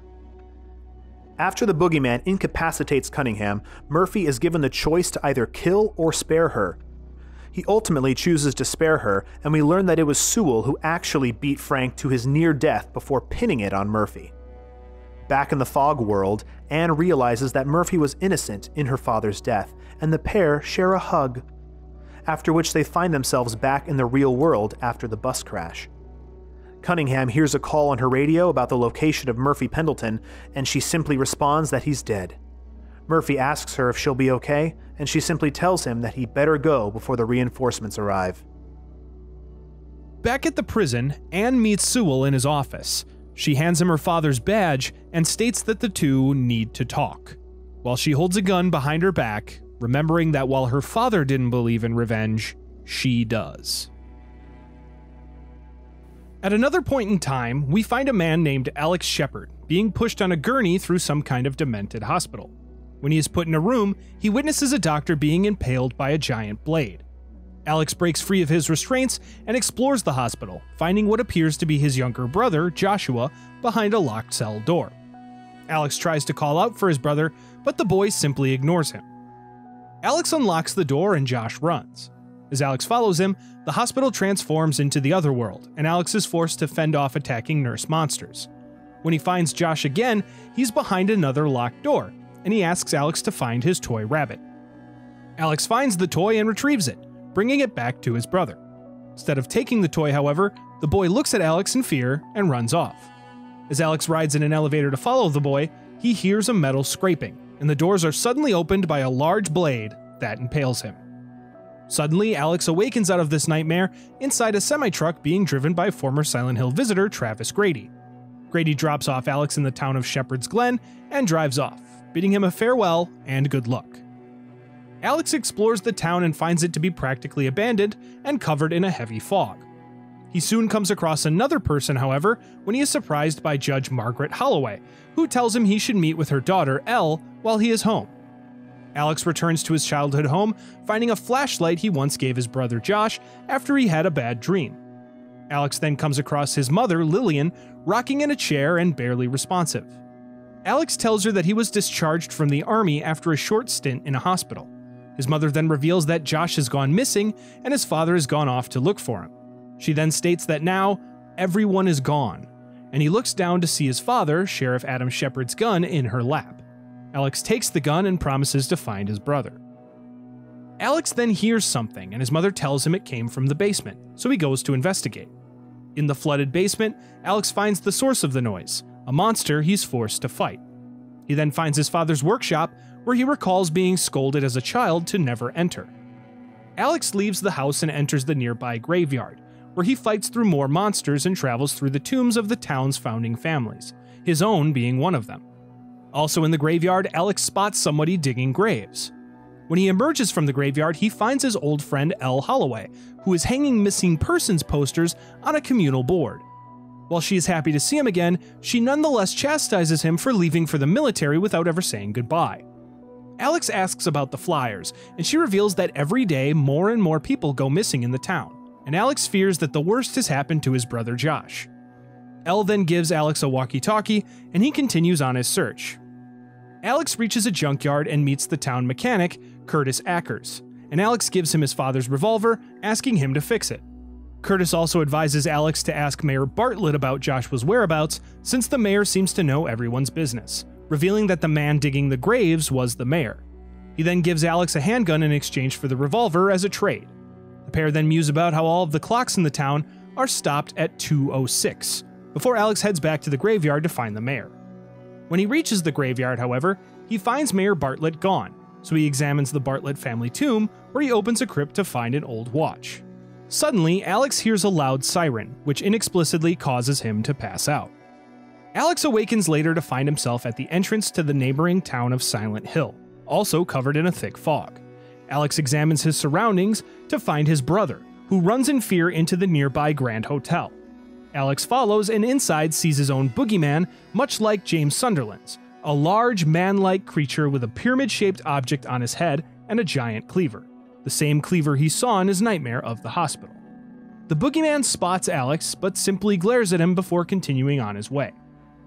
Alex finds Josh, but falls through a hole in the floor, landing in a room which transforms into the other world, where he finds Mayor Sam Bartlett, who also belongs to one of the founding families of the town. Alex hands Sam the watch he found, which belonged to his son Joey, who is also missing, and the mayor throws it onto the ground, where it absorbs into the dirt. Giant monster then emerges from the ground, and while Sam begs God for protection, the monster kills him in one blow. Alex is then forced to fight and eventually kill the giant beast. As it dies, it falls through a hole, and Alex passes out, falling through as well. When Alex wakes up, he is locked in a holding cell in the Shepherd's Glen police station by the town's deputy, James Wheeler. Wheeler, just as confused about what's going on in the town, lets him out of the cell, and the pair explore the building to try to find another descendant of one of the founding families, Dr. Martin Fitch. The pair get separated, and Alex soon finds Elle once again, protecting her from a giant monster.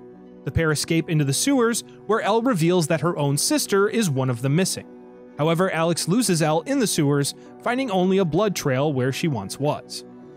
Alex exits the sewers and receives a call from Wheeler on his radio, and the pair agree to meet at Fitch's office. On the way, Alex finds a very distressed Fitch holding a blood-drenched scalpel before he runs into his office.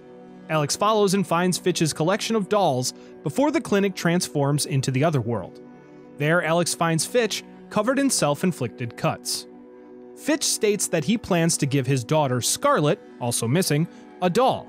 Alex hands over the doll he found, and Fitch's wounds begin to take over his entire body as he drops the doll, which absorbs into his pool of blood. A mannequin-shaped monster then emerges and kills the doctor, prompting a battle with Alex. After Alex defeats the creature, he gets pulled into the pool of blood before awakening back in Fitch's office, now with a key adorned with the same symbol Alex had seen on a pedestal in the town hall. Returning to the hall, Alex uses the key in the pedestal to open a secret passage underground. He explores the passage and finds information about some kind of pact the town's founding families made with God, as well as the Shepherd family's apparent excommunication. He then finds a ceremonial dagger, which he remembers as the key to open his father's basement workshop. Alex returns home and opens the door to the workshop, and inside he finds a key to the attic. There, Alex relives another memory, this time of his father giving Joshua a family heirloom, an important ring that he is to keep secret from everyone, including Alex. Alex then finds a letter from his father in the attic detailing that the Order is somehow behind the missing people in town, and that he must fight this evil in Silent Hill. Alex questions his mother about the note and Silent Hill, but she only offers him her apologies. As he continues to press her for answers, the pair are attacked by cultists from the Order, dressed in hazmat suits. They kidnap his mother, but leave him behind as the house transforms into its otherworld counterpart. Alex is able to solve a series of puzzles incorporating his own memories before unlocking a giant door, returning the house to its normal state and allowing him to exit back into the town. There, Alex finds Elle, who states that her mom is also gone missing. Alex states that they'll be able to find all the missing people in Silent Hill before the pair receive a call from Wheeler, and they all agree to take a boat to the town.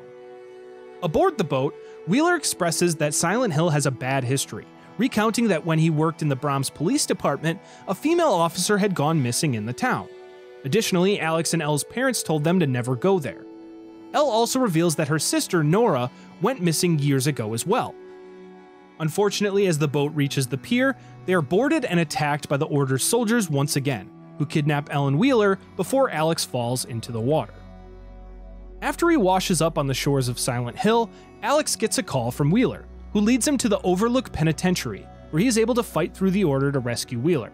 Wheeler reveals that he heard the cultists taking a woman to solitary confinement, and the pair surmise that this must be Elle.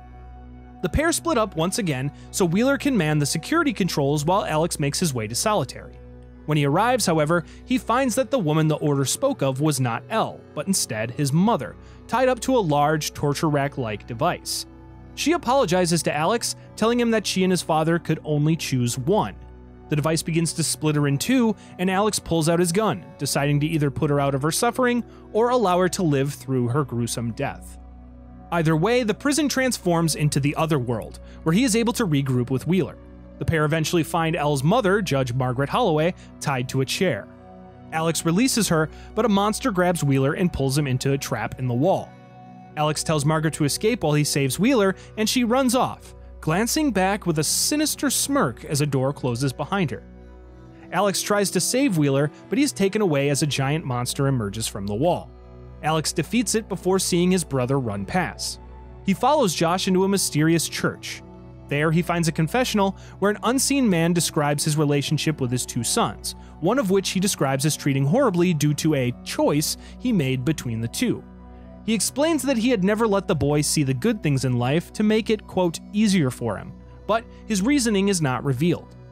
Alex is then given the choice to offer this man forgiveness or not. Afterwards, Alex discovers a door behind the church's organ, and through it he finds his father, Adam, tied up to his own torture device.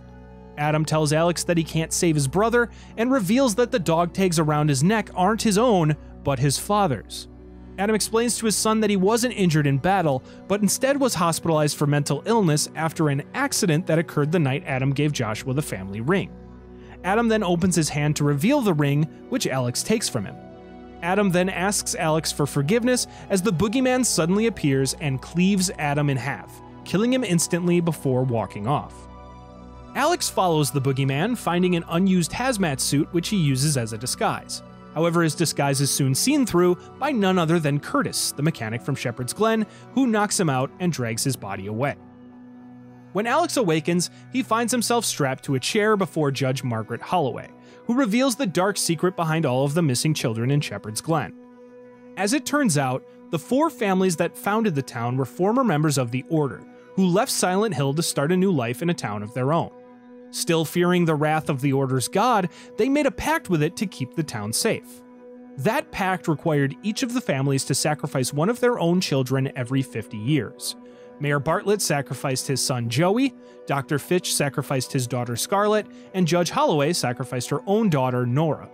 Sheriff Adam Shepard was supposed to sacrifice one of his sons, but failed to do so, breaking the pact and cursing the town, making all of the other sacrifices for naught and returning Shepherd's Glen to the Order's control. Margaret then inserts a drill into Alex's leg, but he fights her off, forcing her to turn the drill on herself before pushing it through her skull, killing her instantly. Alex escapes and finds Elle, similarly being tortured by Curtis. Alex is able to kill Curtis and save Elle, and they make their way out of the facility. On their way, they find Wheeler, still alive but stabbed in the chest with multiple knives. Alex can then save the man, provided he has the medical kit to do so. Alex then leaves Elle to get Wheeler to safety and heads off alone to finally find his brother. Alex soon comes across a crypt with tombs for each of the founding families, and etched on each are the names of the children they have sacrificed to the Order's god. Alex examines the Shepard family tomb and is shocked to find his own name carved on it, revealing the true motivation behind his parents' treatment of him. Alex then finds himself reliving another memory. In this one, Alex takes Josh on a boat to Toluca Lake at night, and he teases the boy over their parents' coddling of the younger brother. Josh then takes out the family ring to taunt Alex back, but Alex tries to take the ring by force. In the ensuing struggle, Josh falls back and hits his head, concussing him as he falls into the water and drowns in Toluca Lake.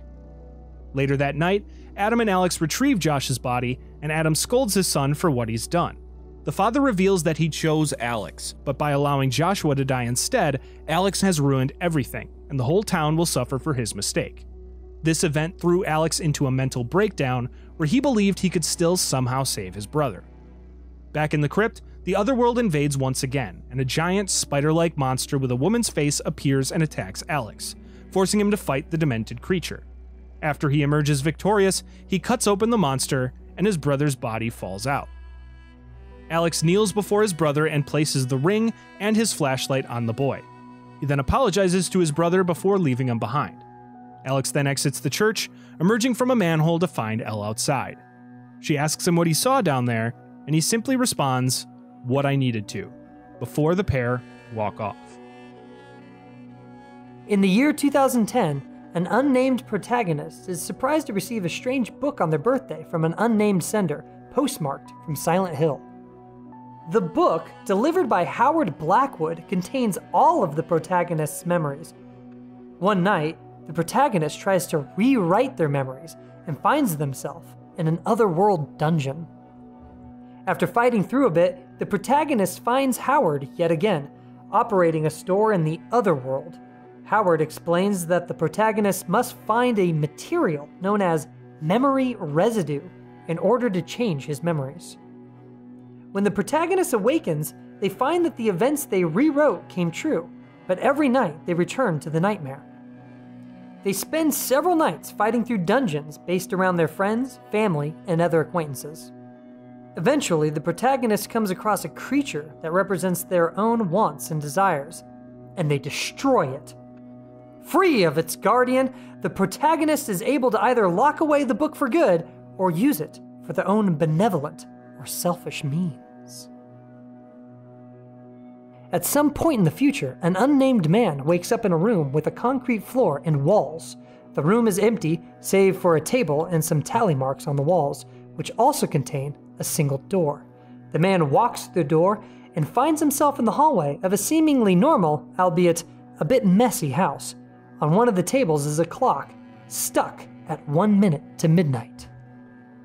A radio plays a broadcast detailing the grisly murder of 2 families by their respective fathers, and the man continues to explore the house. While the only door in the hallway is locked, Another at the bottom of a short set of stairs mysteriously leads to the same hallway he had previously entered. The man continues to loop through this hallway, finding each iteration to be slightly different than the last. Soon, strange things start to occur, like the locked door slamming open and shut, a baby's cry being heard, cockroaches crawling on the walls, among others. Soon, the man finds the locked door open and enters to find a flashlight inside a bloody bathroom. In the sink is a strange, fetus-like being, which is the source of the crying. The man goes through more hallway loops, finding messages written to someone named Lisa, as well as a photo with an eye gouged out. As the man looks above, he sees the specter of this Lisa, missing an eye. More loops and Lisa sightings later, the hallway begins to change. Sometimes lights appear differently. At one point, there's a hanging fridge dripping with blood, and soon the hallway becomes an endless series of red corners the man is forced to run through until he spots a peephole into the bathroom, which he looks through and hears a grisly murder. Soon, the fetal creature starts to speak to the man about someone who got fired and drowned their sorrows in booze before their wife was forced to get a part-time job where she was apparently sexually harassed by her boss.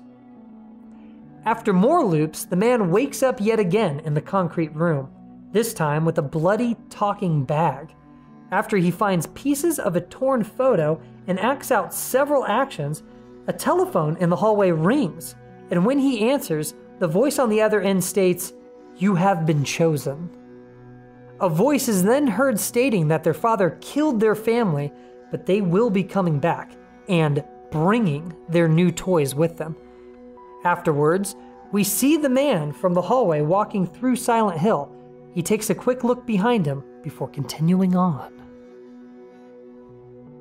This unfortunately concludes our very last visit to the town of Silent Hill. But as mentioned before, we have one more trip to look at.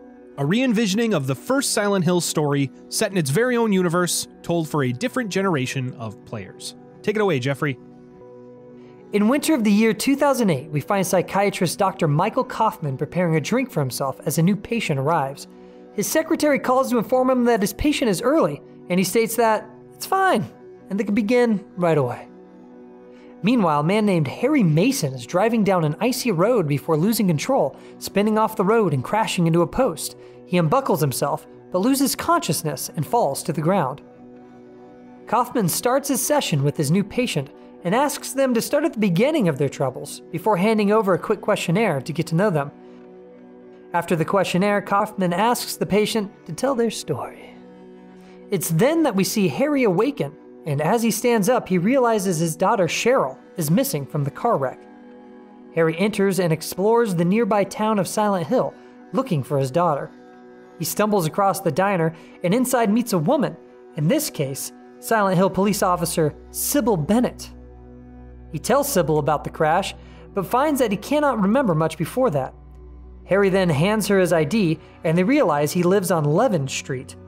Sybil advises him to go home to check if his daughter is there, and if she isn't, to call state police in the morning.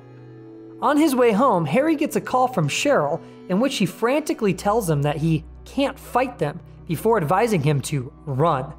The town then instantly becomes covered with ice, and he is soon chased by monsters, and is forced to run through that same horrible game mechanic before finally escaping them, emerging through a gate to find himself at the front of his icy home.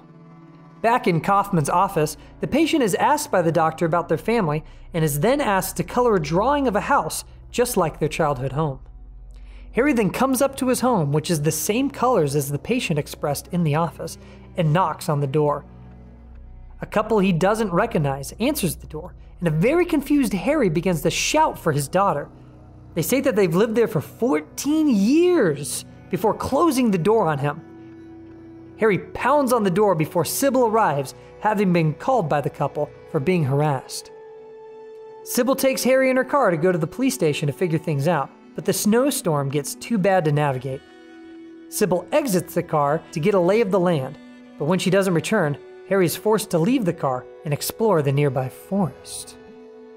There, he gets a call from Sybil, chastising him for leaving the car. She then tells him to come back. The forest soon turns into another icy nightmare, and Harry is forced to run from the monsters once again, this time ending up at the football field of the Midwich High School. Meanwhile, Kaufman asks his patient about high school and gives his appropriate feedback to them. At the football field, Harry gets another call from Sybil, and the pair agree to meet at the high school's gym.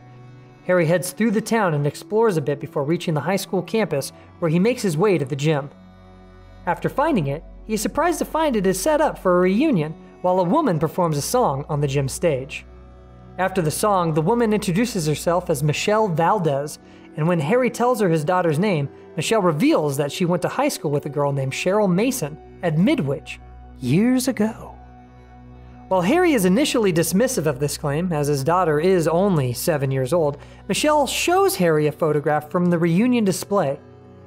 Harry denies the girl is his daughter, while Michelle states that their resemblance is far too strong to be a coincidence.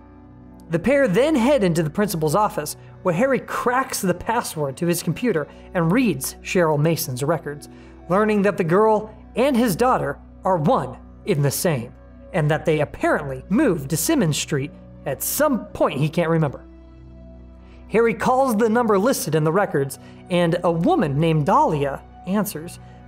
When Harry states his name, the woman begins to panic, and suddenly the school turns into another icy nightmare. Harry runs through, learning that Cheryl's classmates had bullied her and smeared her reputation. When Harry escapes the school and the nightmare, he finds Michelle waiting for him outside. The pair then walk to the nightclub where Michelle works so she can use a car to drive him to his Simmons Street address. The pair reach the club, and Michelle gets a call, so she sends Harry upstairs to her room to fetch the keys to the car. He starts to receive text messages from Dahlia as he looks for the keys.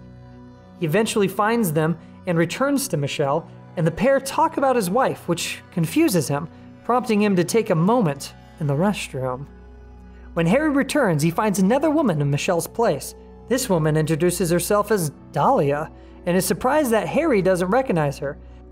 Dahlia then takes him outside to the SUV so they can take it to see Cheryl on Simmons Street. The pair drive off, but are soon stopped by a raised bridge. Harry gets out and enters the control room, where he is able to successfully lower the bridge. As the pair continue on, Harry presses Dahlia for answers to his current situation, but as she stops the car, she begins to freeze over. Suddenly, the bridge begins to freeze as well, and it collapses, plunging the SUV into the icy waters below. Harry tries to save Dahlia, but she doesn't move, forcing him to escape on his own, leaving her behind in the submerged SUV. Harry reaches the surface, but passes out due to his exhaustion. Back in Kaufman's office, he asks his patient about how they feel regarding death. After getting their feedback and playing a little game, he asks them to get back to their story. Later in the night, Sybil finds Harry and takes him to Alchemilla Hospital. When he awakens in a wheelchair being pushed by her, he explains what happened, but Sybil states that the bridge was closed and there was no way he could have gone over it. She also confronts him about his true identity, revealing that she pulled Harry Mason's file at the station. Before she can finish her thought, she, along with the hospital, begin to freeze, and Harry is forced to frantically push his wheelchair to safety. After escaping this nightmare, Harry finds a crying nurse next to a crashed ambulance. This nurse introduces herself as Lisa Garland, and he walks her to her apartment. When the pair arrive, Lisa changes out of her scrubs and lays on the couch with a headache, asking Harry to retrieve a certain color pill from the medicine cabinet in her bathroom. Harry's then tasked with the very hard job of remembering what somebody said mere seconds ago. Get me some yellow ones. And returns to Lisa with a pill, which he gives her. Kaufman then tells his patient a story before getting their opinion on who was the most and least guilty party in the story. Meanwhile, Harry leaves Lisa's apartment before continuing his journey to Simmons Street. Not too far on his way, however, he gets a call from Lisa crying out for help. Harry rushes back and finds Lisa dead on her couch. That is, if he gave her the wrong color pill, because he wasn't paying attention to her, when she asks for medication. Get me some yellow ones. Not long after he finds Lisa dead, Sybil arrives and holds him at gunpoint. She tells him that she knows he isn't Harry Mason before the apartment freezes over and another nightmare begins. Afterwards, Harry reaches his home on Simmons Street and enters it to find Dahlia, now somehow aged several years. She is shocked to see Harry, and he asks where Cheryl is. Dahlia states that his daughter went to the lighthouse, then reveals that she and Harry are married before she freezes over and Harry enters another nightmare. At the end, Harry finds himself in Cheryl's bedroom and he lays down on her bed before quickly passing out. In Kaufman's office, the doctor asks his patient about how they feel about marriage and divorce. After this conversation, Kaufman feels they're really making progress, and the patient continues on with their story. Harry is awakened by Michelle, and he asks her where the lighthouse is. Michelle offers Harry a ride from her boyfriend John to the lighthouse, and they all drive off. Michelle and John begin to argue, and John stops the car before storming off, after which Michelle follows, leaving Harry alone in the car. Harry exits and enters the sewers nearby and makes his way through to the other end, where he emerges and enters Annie's bar. Inside, Harry finds Michelle, who reveals that she and John broke up before telling Harry that he needs to find a boat at the jetty behind the lakeside amusement park. Meanwhile, Kaufman finally asks his patient about the important stuff, sexuality. He gives his opinion on their stance and feelings regarding it before doing a Rorschach test. He then flips one of the cards to surmise that on the other side of sex is death, showing a drawing of a car crash. He then has his patient finish their story. Harry makes his way through the icy amusement park, finding a docked boat on the other side. Harry enters the boat, where he is surprised to find the young version of Dahlia. Harry tells Dahlia to take him to the lighthouse, but she asks him for something in return. She then starts the boat and lays on the bed. Harry sits next to her, and the pair kiss, before spending the 20-minute boat ride across Toluca Lake together in bed. Harry then awakens next to a frozen Dahlia. When he emerges from the boat, he finds the entire lake to be frozen. Harry steps out onto the frozen lake and begins to make his way to the lighthouse. On the way, the old Dahlia calls him and tells him to turn back for their daughter's sake, but he presses on. He then gets a text message from Sybil containing a mugshot of Cheryl Mason. Monsters begin to chase Harry, and he runs faster and faster to escape them.